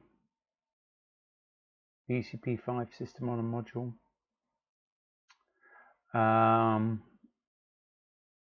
And this would almost be like a new version of the Black Edge standard. But instead of having 2 connectors like this, the current Black Edge, which has 2, that's 2 lots of 50. We'd have 1 lot of 100 on the base. And then that format could support, so on that board you've got a choice of either the ECP5 12F combined with an F7, which is a 100-pin LQFP, which is a 216 megahertz F7 ARM with the ART accelerator and cache. Or it would have the 45F 256 ball ECP5, probably combined with the 400 megahertz H7, again in a TQF 100. So those would be, so there would be 2 SOM choices that you can make. So when this will be available, you could order it in one or t'other format. You might not want as much, you know, as many lookup tables. The 12F is going to be considerably cheaper than the 45F. The price difference between those 2 chips is quite large. And the price between the 2 different STM32s between the F7 and the H7 there's quite a bit of price difference between those 2 as well. They're designed to be quite balanced in terms of performance. So one's a really high performance, but it also takes more current. And the other's a slightly lower performance, takes less current. And because of the memory on the ECP5, which is DDR2, I will probably put 32 megabytes on the 12F and 64 megabytes on the 45F. That's the plan. And I've already got the components for all of this, so that shouldn't be. Twinkle, you're giving me such a hard time, cat. Look, come on. She's intense tonight. So where was I? Yes, so your 12F version, so it's 12F with an F7 running at 216 megahertz, and also connected to the ECP5 will be 32 megabytes of DDR2. Then for the 45F ECP5, it would have 64 megabytes of DDR2, and it would have a 400 megahertz STM32 H7 on the board. So there's 2 different versions of that. But the carrier, if you like, the black stack board will be the same for both, be identical. So you can swap between the 2 if you need to, basically. And that would house actually twice the number of tiles. So I was going to duplicate that. You'll see exactly. I'll just show you quickly before we adjourn for the evening. Just duplicate these.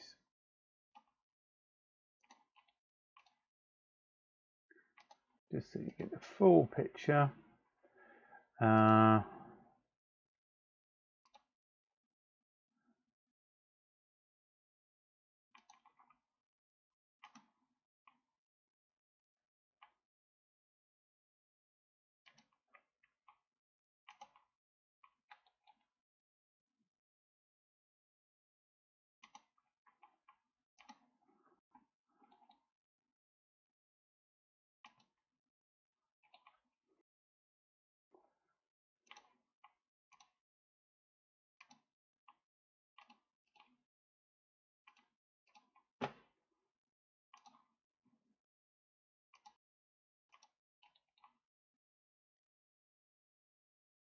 That will result in this kind of effect.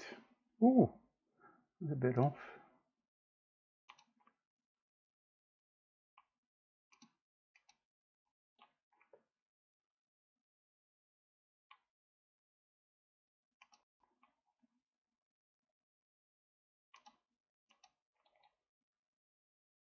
It's going to be great fun routing all of this stuff, but I should be able to do it on a 4-layer board fairly well.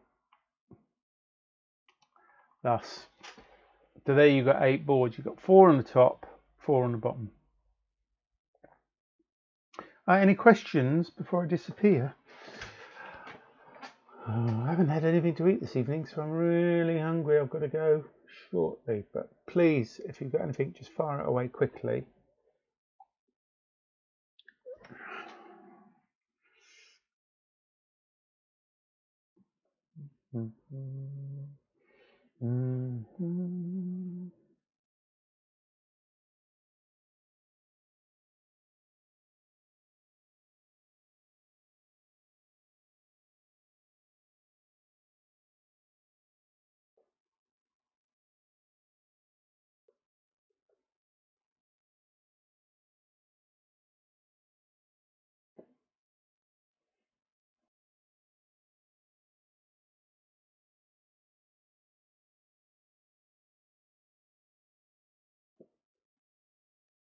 No, okay. Well, listen, please do join us down on the forum if you've got any questions you need to shoot off. I'm going to carry on with some more of this next week. I've got quite a bit of routing to finish on the ECP5 right now, which I've got to work on this week. Also, I want to return to doing some of the MMyGen stuff. And by the way, yeah, I do hope to be able to run the Python stuff, not just MMyGen, but on the STM32 as well. Although that will require some porting and some cleverness with the memories, which I'm still trying to work out. So you could program them, the STM32 either in C or possibly in MicroPython, or maybe even CircuitPython, but I'm not sure which yet. So anyhow, I'm going to leave it there for tonight. I think I've covered our bases, and I look forward to, now that my broadband's working again and I can stream again, I look forward to catching up with you guys next week. So thanks for joining me, and I'll speak soon. Ciao.